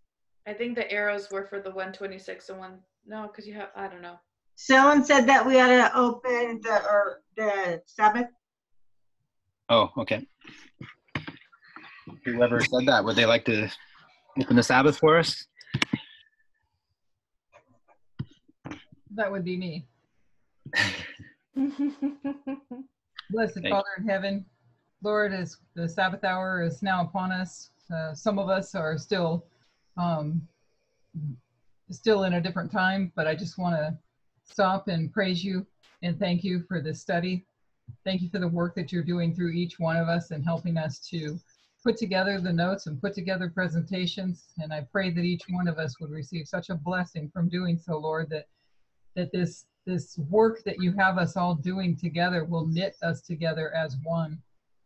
We just pray your blessing upon the Sabbath, that we would have a double portion of your spirit, Father, a double portion in our minds to help us to understand. We are thankful, Father, for the week that you've brought us through, and we are thankful and looking to receive a refreshing on the Sabbath day. We pray, Father, that our minds would be stayed upon thee, that our hearts would be stayed upon thee, and that wherever there is discrepancies that are coming up in your message, that we would seek unity, Father. We would seek the mind of Christ, and we know we can't go wrong. So bless us this blessed Sabbath day, and I pray that each one of us would be a blessing to one another and a blessing to all those we come into contact with. We praise you, Lord, and we thank you, and we ask this in Jesus' name. Amen. Amen. Thank you. All right. All right, so we're in the second line, 1989, 126. So here's been an ongoing war between the North and the South. What war is that? The Cold War. So you have the King of the North versus the King of the South, and there has been an ongoing war. You come to 1989, and it's the time of the end, and there's an increase of knowledge. But what is 1989 for the King of the South? And who is the King of the South? The Soviet Union. Does the Soviet Union end with the fall of the Berlin Wall? No. What does that do to the Soviet Union? It cripples it. It's a deadly wound. It's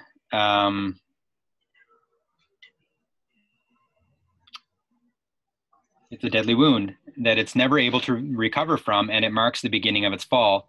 It falls progressively until 1991 at its death. The King of the South does not end in 1989. This is the deadly wound, and we have already discussed this, and we went to the line of Pyrrhus. We saw it with Acts 27. But where we mark Panium is just a deadly wound. It begins a fall as the U.S. comes up as the only world superpower. This history is repeated in this history. But when we see the waymarks marked in prophecy, what is continually being highlighted is not the death, but the wounding. When we see 1798 or 1989 or Panium, these are the battles being marked. Even in history, they end up being the most famous landmarks that people look back to. When the Soviet Union ended in 1991, the newspapers commented that this was so much less significant than the fall of the Berlin Wall. They said this was the one that we all remembered and were amazed by. By the time it died, no one was really surprised. We were just so used to the concept that it was ending. It is the wound waymark that gets all the attention, both historically and in prophecy. You can see that it only marks the beginning of the inevitable fall. So based on this principle, what do we know had to happen to the King of the South after 1991? He had to resurrect. He couldn't be finished in that history. He couldn't be finished in that history. I want us to consider the King of the South received a deadly wound and died. So we have compared and contrasted. We use the rules of the parable teaching to compare the King of the North and the King of the South. What about captivity? How do we treat captivity? And why does a power go into captivity? It is disobedient. So when we go to Daniel 2, what is the statue composed of in Daniel 2? Wait a minute. Oh, yeah, way behind my notes here.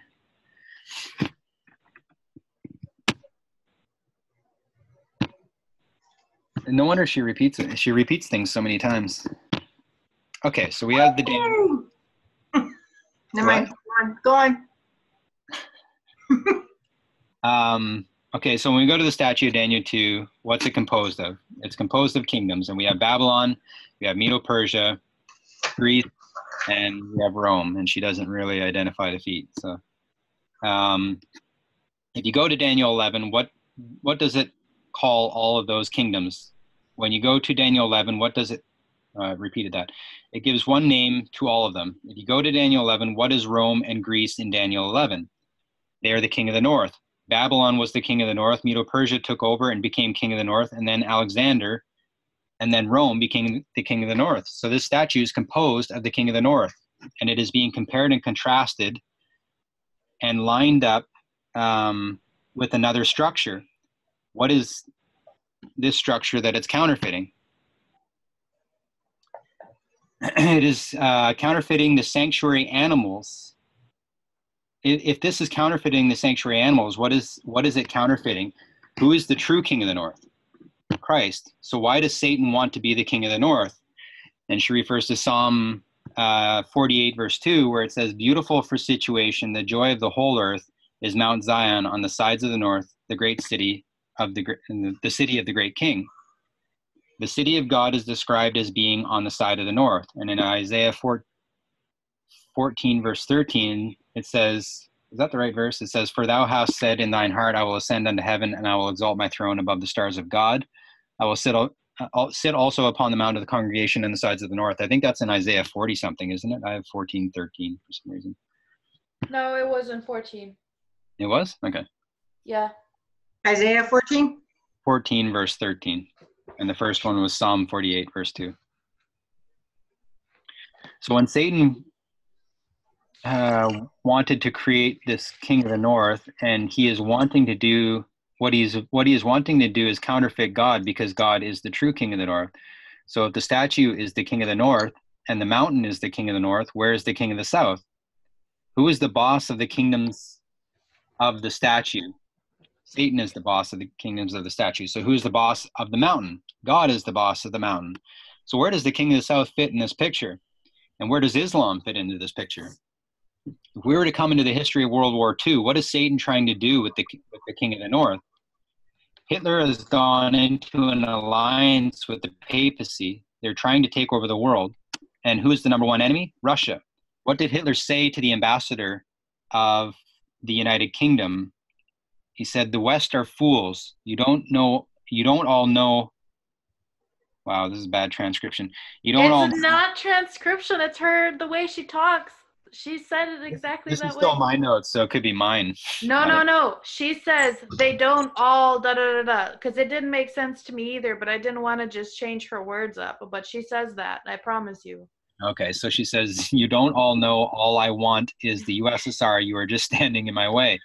If you wouldn't fight me, I wouldn't fight you, because all I want is him. That's how the papacy knew who to line up with. She actually says, alls I want is da-da-da-da, and I didn't have the strength to put that in there, but... What, pluralizing alls, or all? Yeah. I used to talk like that when I was a kid. Probably still do. Okay, so then she goes to Matthew 12:26, and it reads, if Satan cast out Satan, I tried to do this while it quotes, but I didn't go back and do it. And if Satan cast out Satan, he is divided against himself. How shall then his kingdom stand? And in Mark 3:26 it reads, and if Satan rise up against himself and be divided, he cannot stand, but hath an end. So what can Satan not do? He can't be divided against himself. So what is happening in World War II? Where is communism in the statue? And where is Egypt in the statue? It's not there. There is no king of the south in the statue, because the king of the south is not part of Satan's kingdom. The king of the south has no boss. Atheistic France in the French Revolution, who did they fight against? They fought against the papacy and against God. They make no distinction. They are in complete rebellion to both. So when you come to the history of World War II, who is Hitler's number one enemy? Russia, Stalin, the king of the south. And Satan has not created a kingdom that is divided against himself. Christ has told him what he already knows. He cannot afford to do that. He cannot set up two kingdoms that are completely opposed to one another and expect to establish himself. So when he came to his King of the North statue, they came under, so when we come to this King of the North statue, they come under one boss, and that is Satan. When we come to the mountain or God's kingdom, that is also represented by being the king of the north. They also have a boss, and this is God's kingdom. We do not find the king of the south in either statue. So what you end up with is independent ministries. Atheistic France and communistic Russia, they are in opposition not only to God, but also to Satan. This is the opposite side of the coin to the nature of man. If you can be morally good without God, you can be morally wicked without Satan. Who tempted Satan in heaven? No one. He had the power of his own will. Using his own will, he decided to lead the angels in rebellion. It's the exact same when you come to the King of the South, using his own will. He does not need an outside influence to do the work that he does. Stalin did not need an outside influence. We can be good by exercising our own will, we can be wicked by exercising our own will. It's called freedom of choice. That was significant. So God's kingdom, what problem does God have with his kingdom? What can God's church do against him? We can disobey him. We can be rebellious. We can be difficult. We can call that apostasy. When we go into apostasy, what happens? You go into captivity. This is what I want us to consider. We can compare and contrast the king of the north and the king of the south when we are talking about a deadly wound and a death. But when we're talking about captivity, it's punishment for apostasy. Okay. This was a cool point. I learned something from this. Say that last thing you said, captivity is what? Captivity is for apostasy, I think is what she said. Okay.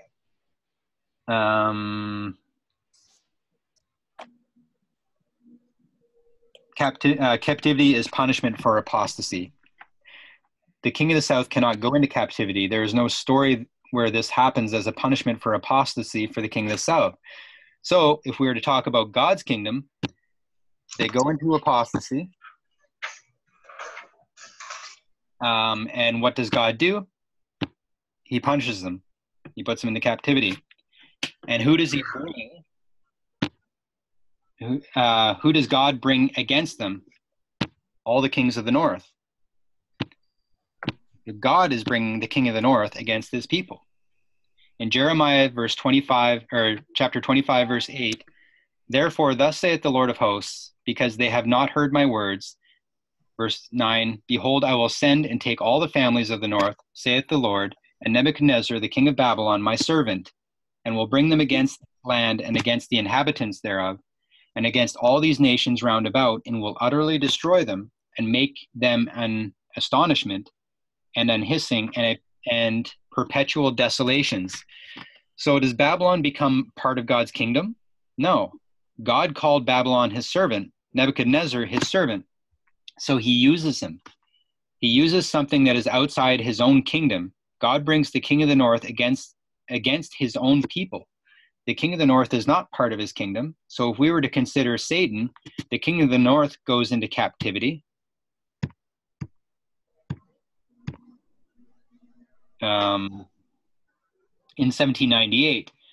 And what has happened? Why does the papacy go into captivity? They go into captivity because of their disobedience and apostasy. You go into captivity as a punishment for apostasy. And when did the papacy go into the captivity for apostasy against their boss? In 1773, the kings of Europe give the papacy two choices. The kings of Europe sent their ambassadors to the Catholic Church, and they gave them two choices. Lose your temporal prosperity and give up to us some of your territory and your wealth, or abolish the Jesuit order. For 1,260 years, the papacy under their boss, Satan, have had a job description: control the kings of Europe and persecute and kill God's people. Who is doing that for them? The Jesuits. The Jesuit order is founded to fulfill that job function. They control the kings of Europe and they orchestrate the persecution on God's people. In 1773, what condition has the papal church gone into? They have sunk into a Laodicean condition where they choose temporal prosperity, covetousness over their job function. They are given the exact same choice that we are given. You can line up the rest, the test for the Seventh-day Adventists and the test for the papacy. Do we want to fulfill the job function, or do we want temporal prosperity? They are given the choice in 1773, and what do they decide to do?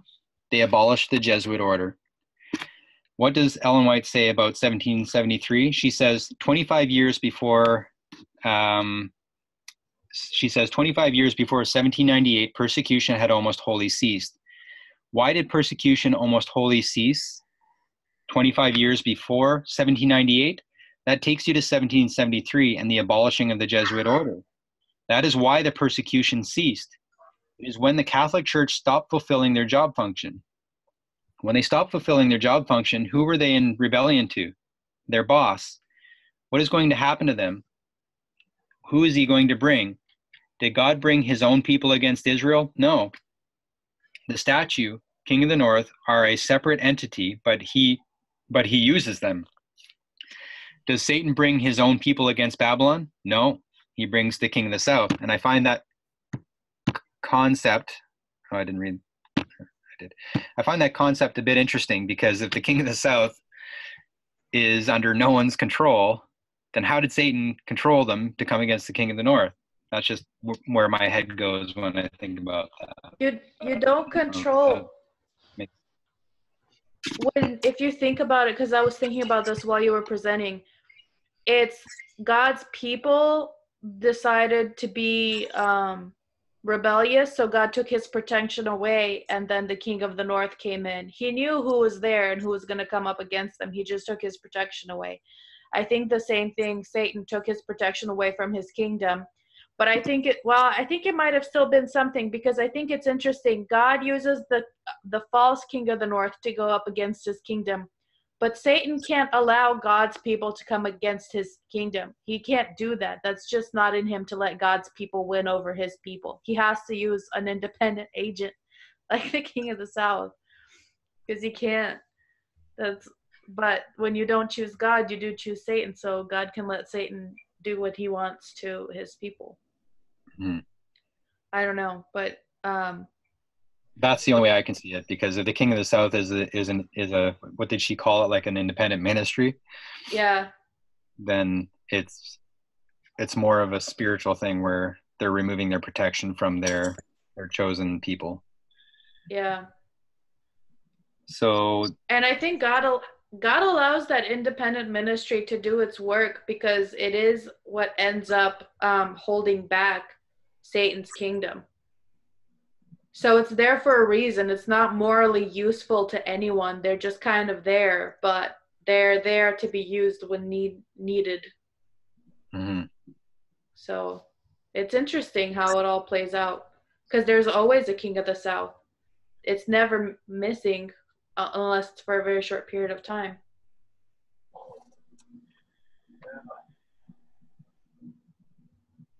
Was someone else talking there? No, I was talking to myself. Let me close my mic. No. Just a quick question. The Crusades and the Muslims coming against the papacy. Yeah. That's a good point. So that would have been Satan's kingdom. Nope.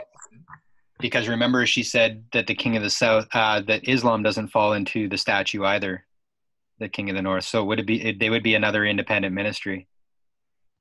Right. That's what I was just going to say. So the king of the north being the papacy, the ones behind the Crusades. Yeah.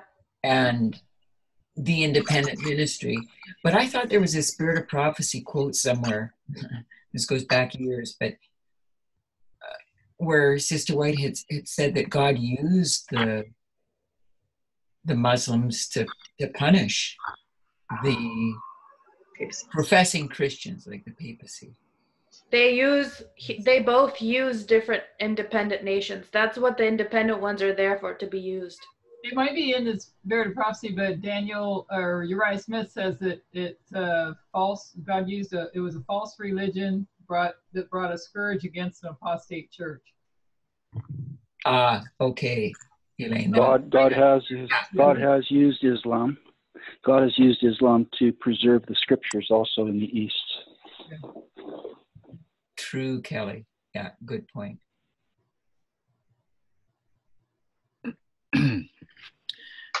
Okay, so I might be repeating something here, but I'll just start here. Did God bring his own people against Israel? No. The statue, king of the north, are a separate entity, and he uses them. But does Satan bring his own people against Babylon? No, he brings the king of the south. He uses them, but they are not his people. So when we tell the story of a deadly wound and death, we can compare and contrast the king of the north and king of the south. But when we talk about apostasy and captivity, we have to use a different parable, because the king of the south cannot go into apostasy to a king they don't have. we have to talk about the true and the counterfeit. We have to talk about Israel and Babylon. So Israel went into captivity for how many years? Let's call this 530. Let's call this 538. Where is she going here? Okay, so captivity is 530. Can you hear me? Yeah. Okay, I have a question. My phone, my internet is acting up, so hopefully this will get through. But it's based on the slide that's already up on the screen. So we know that both for God's kingdom and for Satan's kingdom, that they both use, no, never mind, because I'm going to say that wrong. But God uses the king of the north to take captive his people when they're rebelling, and then Satan uses the king of the south to take his people into captivity when they rebel. But at the end, God's people are the one who conquers Babylon, or I should say Satan's kingdom. So what does that look? What does that mean? What does that look like? Because the United States is the king of the north, and it conquers the king of the south, and then we conquer the false king of the north because we're the true king of the north. So it's like a domino. And we're a line of success, so we don't go into apostasy. Yeah. Right. I know, I get that, but I'm just saying, if we are the ones, if we are the ones, like, according to the slide, as we know, if Satan's kingdom is taken in captivity, and it's the king of the south that's doing it, right? So what does it look like for, I know what it looks like, but I'm just saying, according to the lines that we have up here, if it's the king of the south that's taken over Satan's kingdom when they rebel against him or disobey, but at the end is God's kingdom who is conquering Satan's kingdom, if that makes sense. I don't know how to explain what's trying to go through my mind. Because it's not the king of the south that's conquering Satan's kingdom at the end, if that makes sense. No, because it's the final battle. It's the final battle between the true and the counterfeit. There's no more because the king of the south isn't a decent punishment for the papacy. It's only like a half pint. When God comes up against the counterfeit and completely destroys it, it's going to be the final destruction. What the king of the south does is restrain. It doesn't completely destroy. Okay. All right. Okay, I got it. I don't know if this helps too, is when we're looking at what's happening in the end, the United States and the papacy or the king of the north, they're fulfilling their job function for Satan. So the king of the south gets wiped out, and Satan takes his kingdom as far as it can go against God's kingdom, but they lose. Oh, right. Okay, yeah, that does make sense. And so it's like head on. So it is the final. Okay, got it. Both kingdoms are fulfilling their job function in the end. Right. So there's no one against it. Yeah. Okay, got it. Thanks. Okay. Okay, so we're going to call the captivity of God's kingdom up here 538. And how many years did they go into captivity for? They went into captivity for 1,260 years. And that brings us to 1798. And they came up as modern Israel in that time. And so Babylon, 1798, they go into captivity down here. Yeah, question mark. They go into captivity, and they're going to resurrect, and they're going to come up as modern Babylon in the end. When modern Israel comes out of captivity, how many histories does it come in? It comes in two. There's an Alpha and an Omega of modern Israel, Millerite history and the 144,000 history. So there's an Alpha and Omega of modern Israel, and then compare and contrast, what must there be for Babylon? There's an Alpha and Omega for Babylon as well. Okay. So after 1798, after the captivity of the papacy, when they come back into history, you must see them in two parts. You must see them in two parts as an Alpha and Omega. not there yet.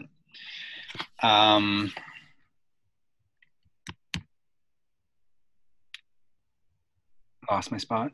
You must see them in two parts as an alpha and omega. What brings modern Israel out of captivity in 1798? Prophecy. And what type of prophecy? What brings Israel out of captivity? And I've already revealed that. It's the three-step prophetic testing message that's found in Revelation 14. So what brings us out is a three-step prophetic testing message. And that three-step message is, does anyone know what it is? Give the three. Fear God, give him glory. You did the transcript. I'm sorry. Fear God, give glory, and judgment. And that's the first angel's message. Okay, so the king of the north is a counterfeit of the king of the north, if you understand what I mean. So Satan's king of the north is a counterfeit of God's king of the north.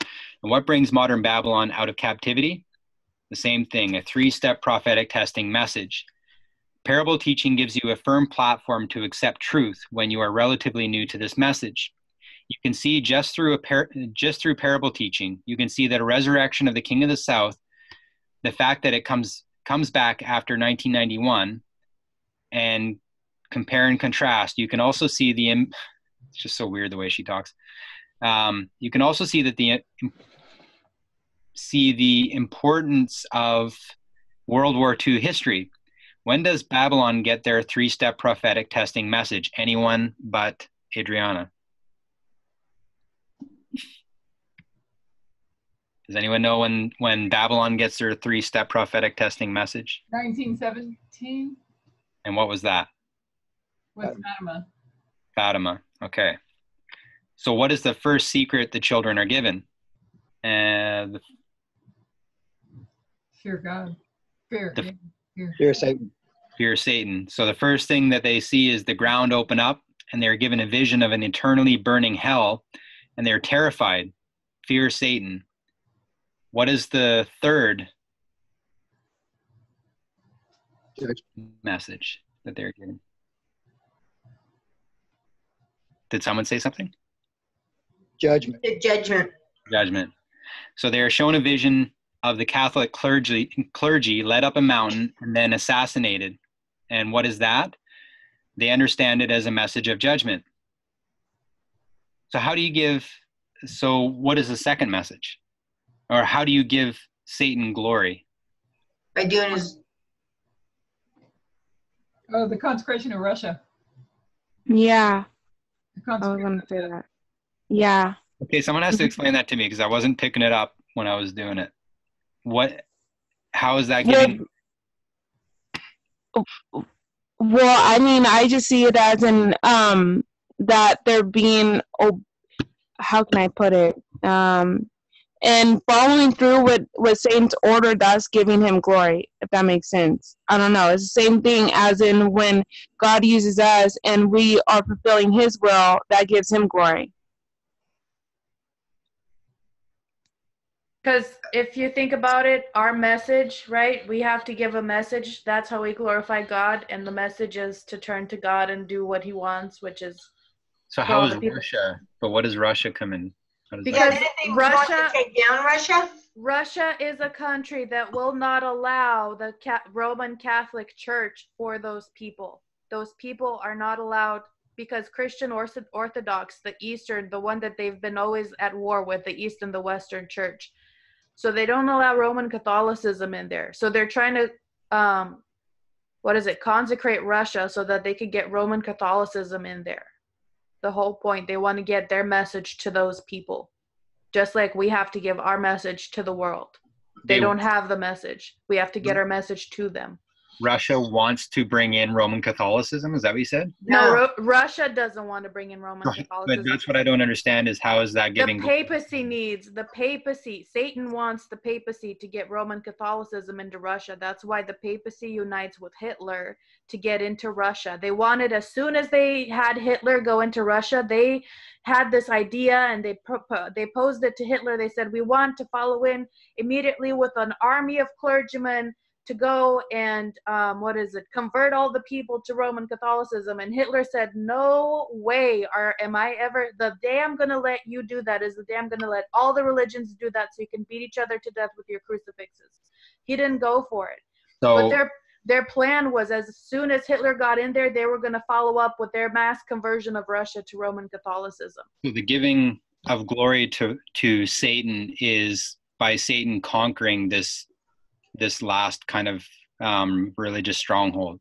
Yeah, his people have to take his message to Russia, just like God's people have to take God's message to the world. That's how you glorify him. You tell them, hey, glorify God because he's the true God, world. You haven't been paying attention to God. Give glory to God. Satan wants to go into Russia with his people and say, hey, glorify Satan. You haven't been doing that. You need to do that. He's, go Satan. Well, not they say it as a counterfeit, obviously, but you know what I'm saying. Okay, it makes a little more sense. Yeah. I'm sure I'll have more questions later, but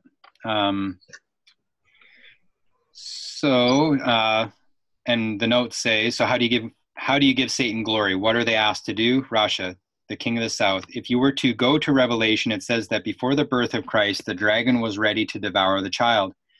Before its birth, it's already positioned itself to devour the child. And what year is this? 1917. And what is happening in Russia in 1917? The Bolshevik Revolution. The Bolsheviks don't take power until November. This begins about March and ends in October.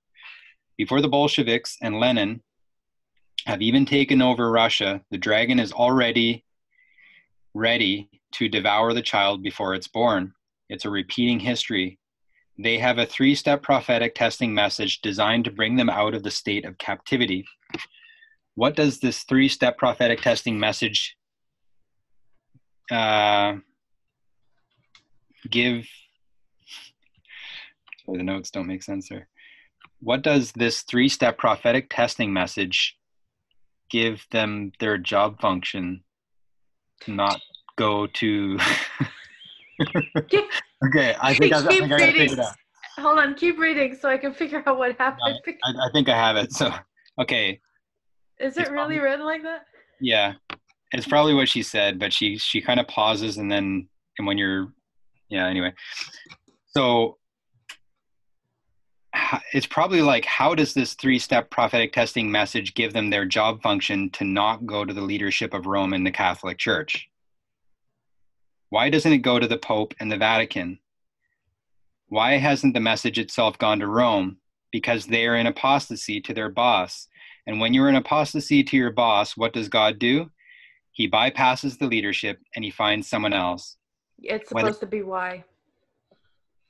Yeah, that's what I figured. Yeah. Or why, yeah. Why does this, okay. And when you're in apostasy to your boss, what does God do? He bypasses the leadership and he finds someone else. Whether it's the shepherds on the hill or Willie Miller or John the Baptist or Elder Jeff, he is going to find someone else. So for the counterfeit, when he has to bring his church out of a state of captivity, he finds he cannot go to the leadership. The morality doesn't matter, so he finds 3 children. In Millerite history, how many people were given visions? She doesn't answer the question, but does anyone have an answer? It's 3. I think she does, doesn't she? I say 3. Hiram Edson, Ellen White, and William Miller. Is that right? Foy. William Foy, Hazen Foy. Fox. Oh, Foss and Foy and Ellen White. Yeah. Visions. Vision. Miller had the dream. That's right. But Hiram Edson had a vision when they came out of the barn on October 23rd in Cornfield. I think she means the people who were given the visions particular to, like, it was supposed to be a long-term thing. Like it was with Lucia and the kids. It happened multiple times. It All right. was like to establish a doctrine kind of a thing, I think. Okay, so And Floyd, he didn't want to do it, so she moved it to the next person. yeah. So she says, Millerite history. How many people were given visions? The answer is 3. And how many went through? 1. How many of the children of Fatima were given visions? All 3. And how many go through? 1. 3 children are given visions, and 2 died. One in 1919 and the other in 1921. She goes through and she's a prophet for the Catholic Church for the next about 80 years. We're going to come back and look at that history of 1917 and what the Alpha and Omega can teach us. And that's the end.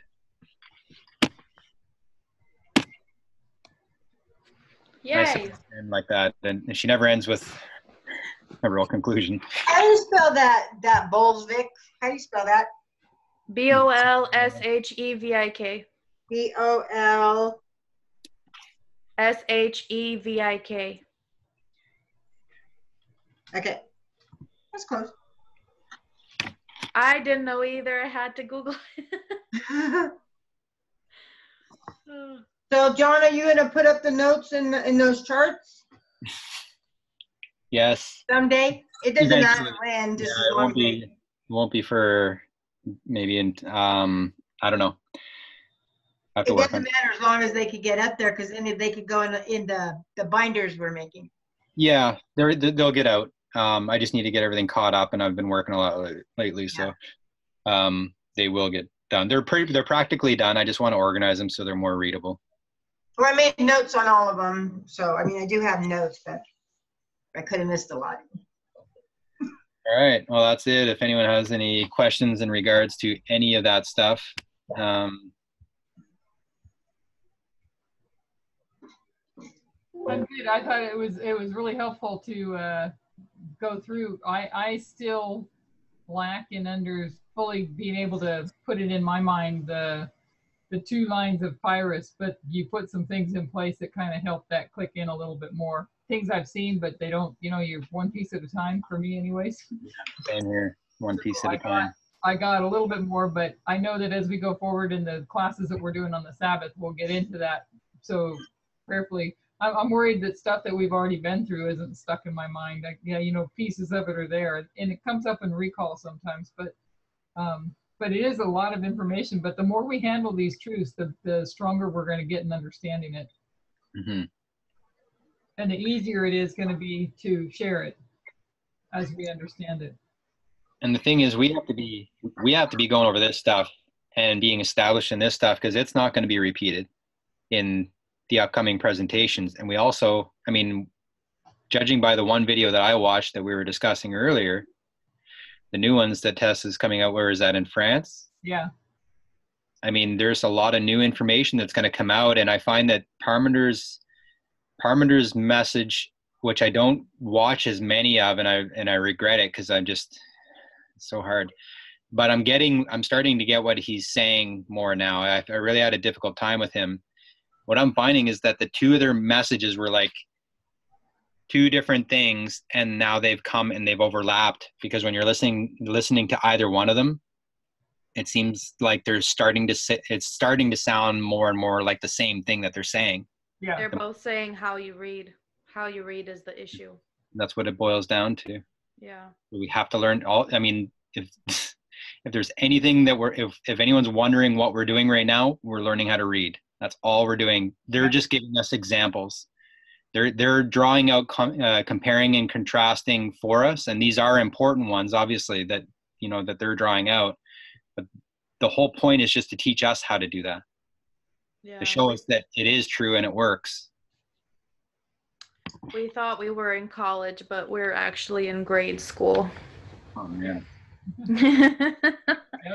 In one of the French ones of the 3, it may even have been the Q&A video.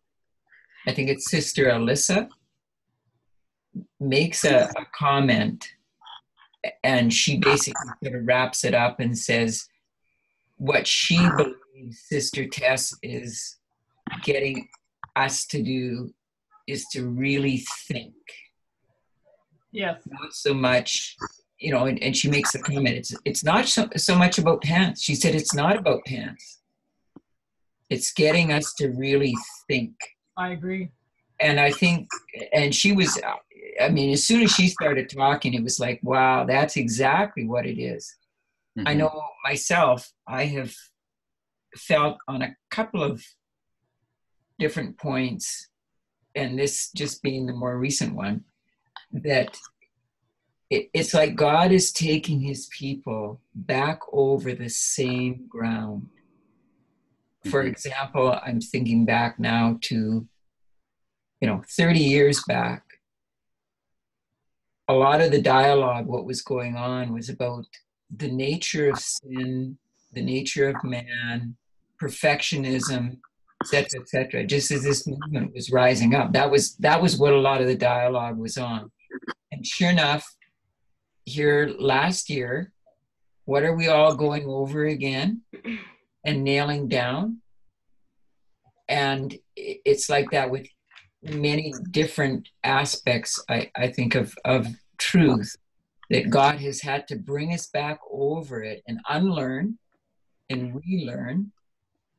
And I think this is what is going to end up being about dress reform, sexism, and so on, that we just, Jonathan, your advice was well taken earlier, just be patient. Don't jump too quickly. We need to really listen and learn to read properly and just wait and let God really settle everything, in our own minds individually. And that's true, because I've watched over the last several years with Parminder. There are many that don't like things that he says, and then they won't listen through to hear where he's actually going and why he's saying what he's saying, and they miss a lot. So patience in going through it and giving it time to work its way through, and along with your own studies, and God designed it this way it's part of our test to design it this way, that we have to strive. I think the opposite can happen too, because some people might hear what's being said and they say, a light bulb goes off and they say, I get it now. And then they run with it and they haven't listened to everything yet. Yes. So this is why I've been kind of saying it for a while, is that, and I don't know how it all works. I know the Levites, we have a time when we go to them, but we can't be bringing an incomplete message to them. We have to sit and be the students right now. When in that presentation that she just did, the one that I just did, and she shows the line of Christ, and their close of probation was at the cross. And then she goes on to point out that they still didn't go to the church. They had some work. They still had some work to work out. They had to go into the upper room and sort things out after their close of probation. So before they brought a complete message to the church, that's when Pentecost happened. So I think that there's two sides to it. You can stop listening because you don't like what they're saying and you'll walk away from the message. Or you're listening to a part of it and you're running with it before it's even been completed, because we have a lot of learning to do. And it's not an outward work. It's not an outward message. It's an inward message. It's teaching me more and more about myself and the things that, like when I listened to that video from Tess this morning, I walked away feeling like I need to be humbled again in a way that's not going to be comfortable. And I'm not looking forward to it, because I felt like I was traveling with the message and saying, hey, like when she came to Canada and saying, hey, there's some things here that she's making a good point. I got to look to myself and say, where am I being sexist, and where am I being, where's there maybe some racism in my understanding, or, like unfair judgment or whatever it is. And I was happy with it, even though I realized that it was kind of rubbing against maybe my own natural ways, but the message isn't complete yet. And it's going to get for lack of a better word, it's going to get harsher on us because God is humbling his people right now. Yes. Closer and closer and closer. And those that will go through this process will be among the wise and be among the 144,000. That's why I say when it comes to what's going on with the pants and all that, we have to be very careful in how we handle that. Yeah. Because it is some of you have been around longer than I have been. And you've seen it more often, but it's a separation point that is happening. And we need to see that for what it is, and to be among the, going back and forth. There's people that I know that I'll be praying about that may be among those that will refuse to. I'm not saying anybody's forcing anybody to wear pants. That's not the issue. It's about equality. But by not stepping up and seeing it as the issue that it is about equality, if they stay down at that lower rung and see it as, God says we're supposed to wear skirts, we're, this, that, and Sister White says this, and, they're gonna really struggle seeing the equality, because what's getting in the way is what they previously learned. And so then there's going to be those that are going to go the complete opposite, that are just going to jump at the freedom to go put pants back on, and they're going to miss the point of this prophetic test as well. So I think we'd all be safe if we're praying and encouraging one another and praying for wisdom. Plead with the Lord for the wisdom to go through this test on the right side. And we can't fail when we do that. When we recognize that this is what it is, it's a dividing point. It's the Lord separating out. And we have to strive. So anyways, that's... Yeah, I agree. Adriana has... As we go forward, I think it's going to get clearer, because that's how it always happens. Yep. It's really jolting at first, and everyone's like, wait, what's going on? What's happening? And then as it goes on, it becomes clearer and clearer. Yep. And also, I think what I've been noticing is God is trying to dispel this weird religious superstition that we have that's been packed on over the ages. Like, not superstition in the conventional sense, but a foggy understanding of our own belief system.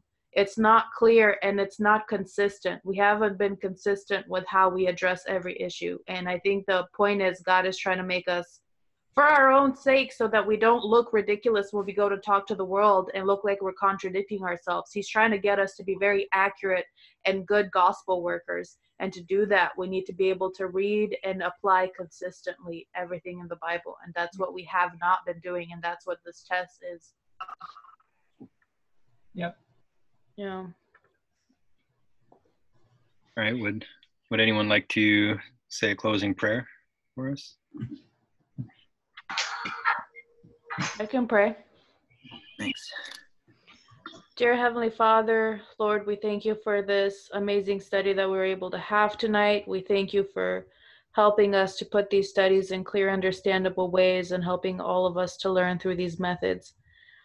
We thank you for putting it on our heart to do all these, and we thank you for helping us to all consistently come together every few nights, Lord, so that we can study it in fellowship. We have an incredible group here, and you've guided us this whole time, and you've strengthened us. We ask that you continue to be with us as we are now experiencing an intense shaking that's going on through this whole movement.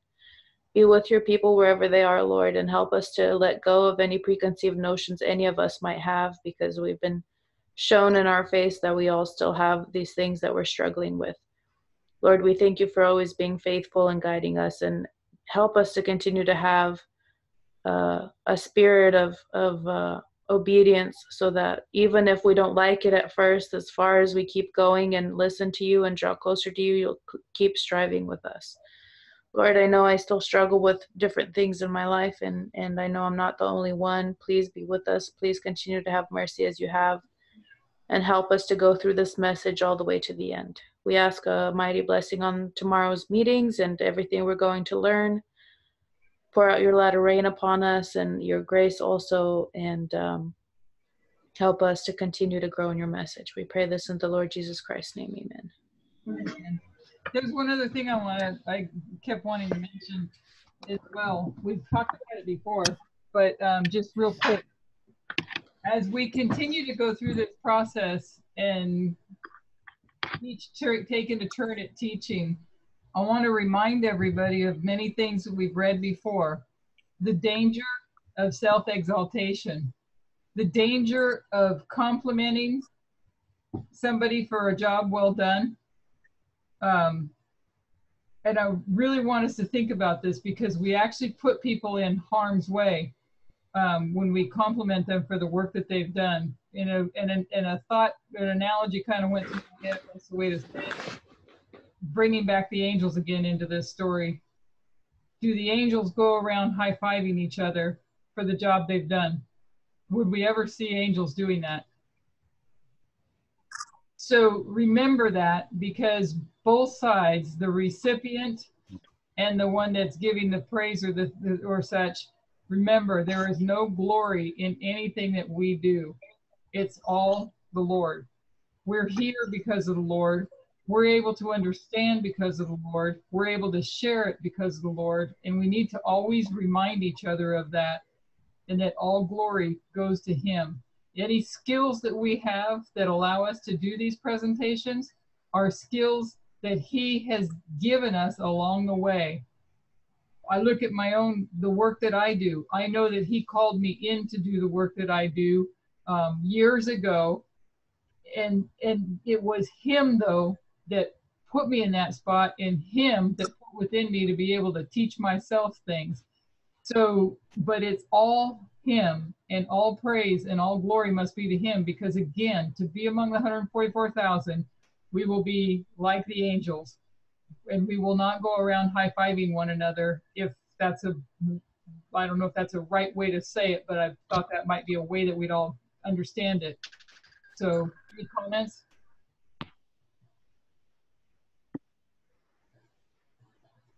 Silence, I guess, huh? Sorry. Do you still need a number 9 presenter? Why? I agree 100%. It's not as, you know, I started doing I'm 45 minutes into dictating the notes into typing. I thought maybe I'd try and do it, because nobody else had ever stepped up to it yet, and it was coming down to the wire. Why? Do you want to do that one as well? Because you said you couldn't do that one. Yeah, it's going to be on a Wednesday, and that falls on when I'm probably going to be like trying to dash through traffic, which never ends up well. So yeah, we don't want you to do that. I started doing mine, but I was also watching what John was doing today, so I could, stay in touch. And then I realized that I'm typing out John's.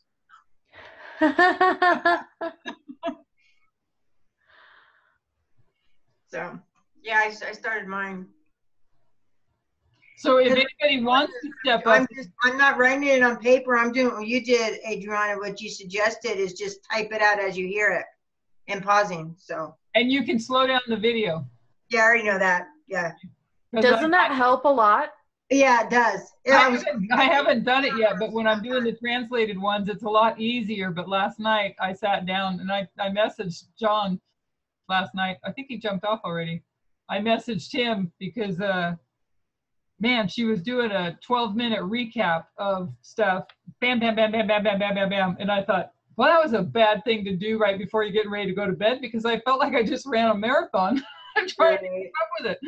And so I'm about 45 minutes into getting the notes dictated, and then I'll just slow down the video to do the notes. But if anybody wants to step up and take number 9, feel free. If not, I'm going forward with it. Yeah, no, I have 11. I'm going to do 11. So, but right before we got on, Christine or Adriana, you have a tutorial of how to do it in a mic? Yeah, that's the Google Docs thing. Do you have a Gmail account? Yes. Okay, so if you just stay signed into google.com or you have a Gmail, you can go to Google Docs. Okay. Search Google, just follow that I tutorial. have Google Docs. Yeah, go to Google Docs and under Tools, it has voice typing. Okay. And then you click on the microphone to talk and it records it while it's red, and then you click on it again to stop it and it'll turn black, and that's it. I'll walk you through it again, Tony. I'll walk you through it again. Yeah, I think I get it. I'll try it first because it sounds okay. I also have a Dragon Dictate, which I got my sister a long time ago. So I'm going to try to set that up too, because that's even more precise. If I speak it out, I won't be making mistakes. Yeah, that's probably better quality because. But yeah, I'm going to try all that. It does require editing. I don't know if what you're talking about does or not, but it does require editing to go through, because some things don't transcribe quite right. Yeah, well, if I set this up, I just have to say period or comma. It'll do everything. It takes all the commands. Yeah. And it's 99% accurate. Oh, praise the Lord. Yeah, so it's just getting me to install it. Yeah. I found what works for me. Everybody work different for everybody, but what works best for me is to just go through the transcribing process, you know, kind of quickly. You have to stop here and there kind of quickly. And then when I go back to edit it, I put it in a Word doc and go back and do my editing and build it all at the same time. And then I can play it back slower. And then I'm learning it as I'm doing that more so than when I'm dictating it, especially when you're listening to a 200 mile an hour. So you're typing as she's talking? No, I'm talking it in. I have my headphones. Oh, you're talking it in. Okay. And I'm talking it in and it's typing. Oh, okay. Okay. Yeah, that's what I'm going to do. Yeah. Okay, cool. Yeah. But you have to use two different items. Like you have to use a phone and a computer, or two phones to do that. Yeah, I actually use my computer, and I just put my headphones into my computer so that I have the video on the right side of the screen, and I have my notes on the second side, or you know, the Google Docs on the left side of the screen, or you can do it however you want. And then that way I can pause the video if I need to back up or something. So, but so you have it both on the same computer? Because I can't. It won't do that for me. With your headphones? Yeah, it won't. Yeah, it shuts off the video every time I try to talk to the Google Docs. Yeah, it's kind of funny because on my computers that I have in the office, I have one that I use for an old one that I use for all the ministry and the DVDs, and then my one that I work on. Neither one of them, when I talk into it, regardless, plugged into anything else or just talking into it, neither one of them work. I don't know why. And then when this new laptop though, it works. Praise the Lord. Oh, okay, awesome. Are you putting the headphones in the headphone jack or the mic jack? Maybe that's something that's going on there. Oh. Yeah, that could be. There's only one jack. Oh, there should be two. Yeah. Okay. What? Did you say my name? No, because on my heads, I have a lot of different headsets with the microphones on it, but the ones with the Dragon Dictate, I only have like one headset, so I'm gonna have to get an adapter because it has two prongs, and I'm gonna have to get one that has one and then goes, well, a Y that will go into my computer. Okay. But your computer should have both. Both. Yeah, I just have one. I just have one headset. It looks like, and that's pretty messed up because this is like $1,000 computer, but it's got it a long time ago. What computer is it? Is it an Apple or a PC? No, it's just a Hewlett Packard.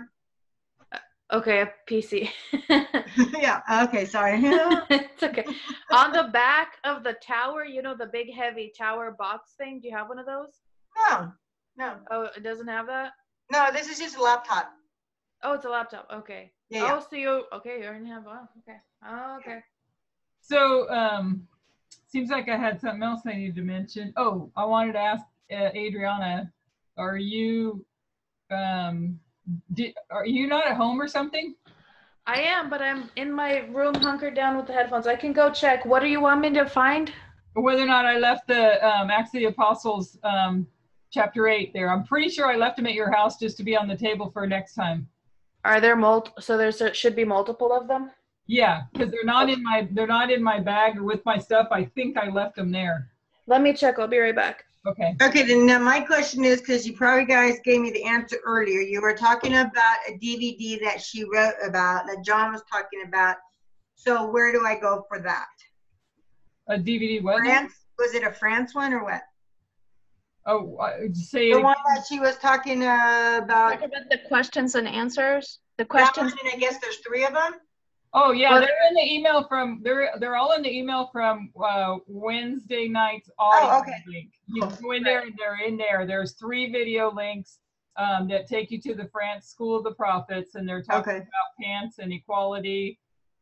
Okay. Correct. But Christina was talking. I want to hear the one about the vaccinations.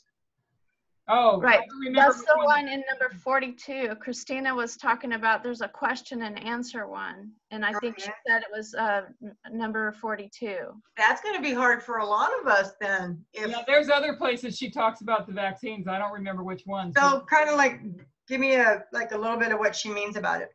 She goes she goes into quite the depth about the originally when vaccines came out and how they saved millions of lives, and she goes into some of that stuff, how they saved millions of lives, and that basically the whole vaccine thing is conspiracy theories. That too is a test in this movement as well that people are challenged on. Wow, so it should be not mercury and all that then?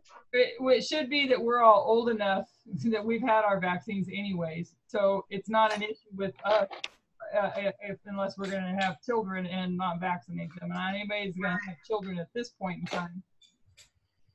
Some vaccines have a shelf life of like 5 years or so, like the B vaccine, and so you'll have to get revaccinated. So some of them.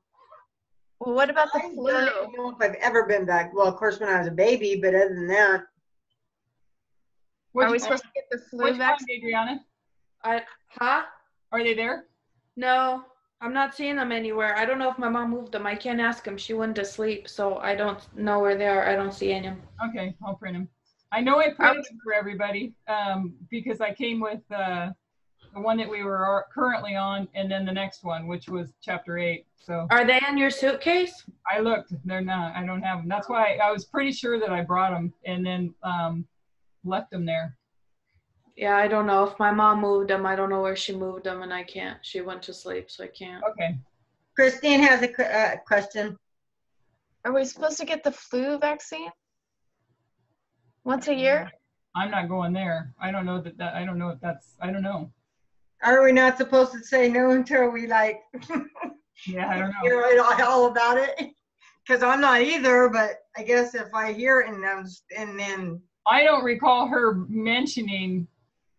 I don't recall her talking about the flu vaccination. I mean, because I won't even do the mammograms. I haven't done those in years. There's a lot of things I haven't done because we heard all these things. Yeah. You know? Well, I'm going to stick to a lot of the stuff that we're already dealing with and we're not supposed to get mammograms? It's not that. It's just mammograms. They're radiation and they're not good for your breasts and things like that. They came out with a different machine now, I hear, and it's a lot safer and it's not as, it doesn't hurt as bad. But you know, back in the day, well, still not back in the day. It's just that it was bad. The testing, whatever, pressing against you, and the I guess they take a picture or whatever. Yeah. Yeah. Okay. Christine, I don't think that I have not heard her say anything about that. Was something that Tony said, just because I'm not saying anything against Tony at all, but I don't know that I heard her mention mammograms. It was just right. Oh no, I'm not saying. Yeah, I'm not saying she did. I'm just saying. No, I just didn't want her to think that Tess had said. I don't think she did. She was just right. No. Yeah. Okay. No. Just part of the discussion is all. Mm-hmm. Right. We're having to relearn a lot of stuff, unlearn and relearn a lot of stuff. Is what it comes down to. Right. It's going to take discernment, and if we want to be among the 144,000, we will go with patience through these things, and and hear it all out and pray, you know, that we would have the understanding we need, because we just have to be willing to accept anything the Lord puts upon us. We definitely need to know it comes from him, and he will let us know. You know, you gave us the, I think it is the Tahiti. You gave us some MP3s.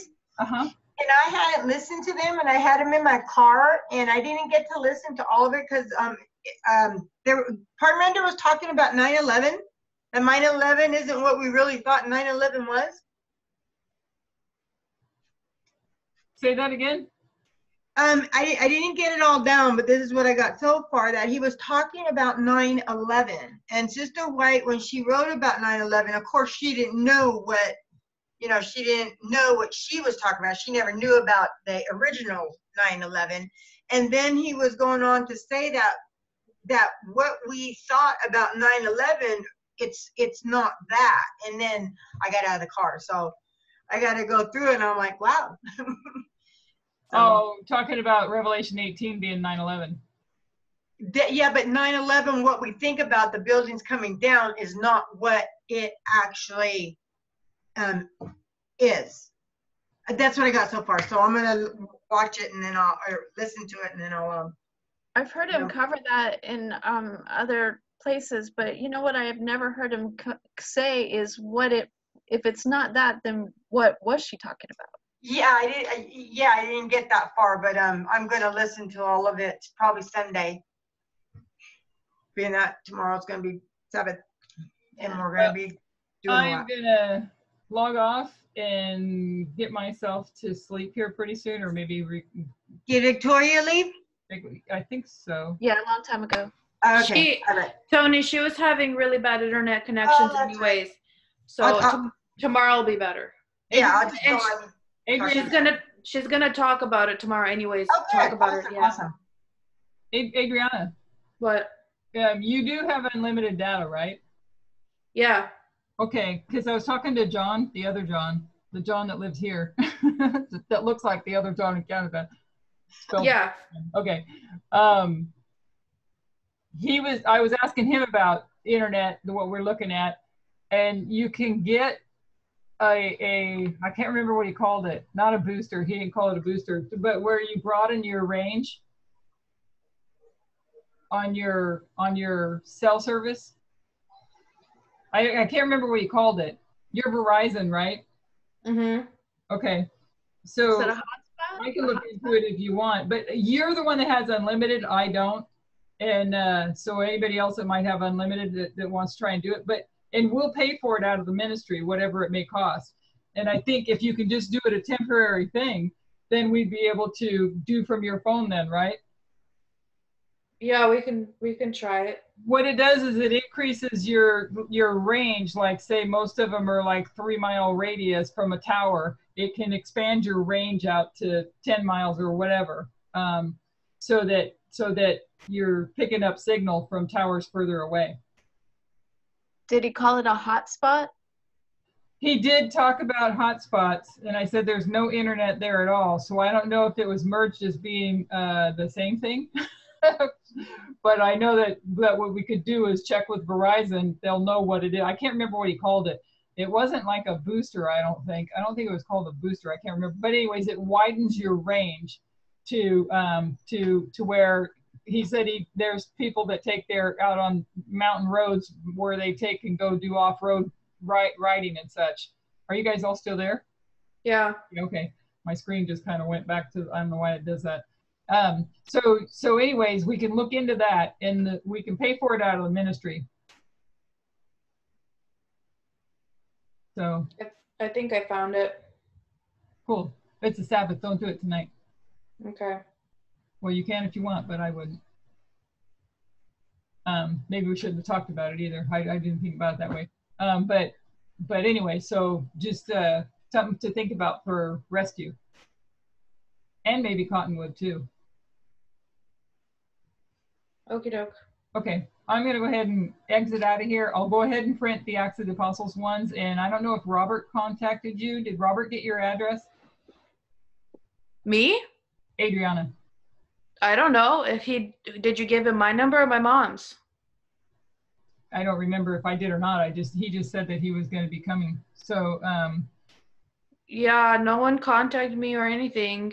well, No. back in Portola, nobody gave him the address. He might have asked your mom. I don't know. I don't know either. Okay. But yeah, he can come. That's fine. Okay. Okay. I just hope he knows how to get here.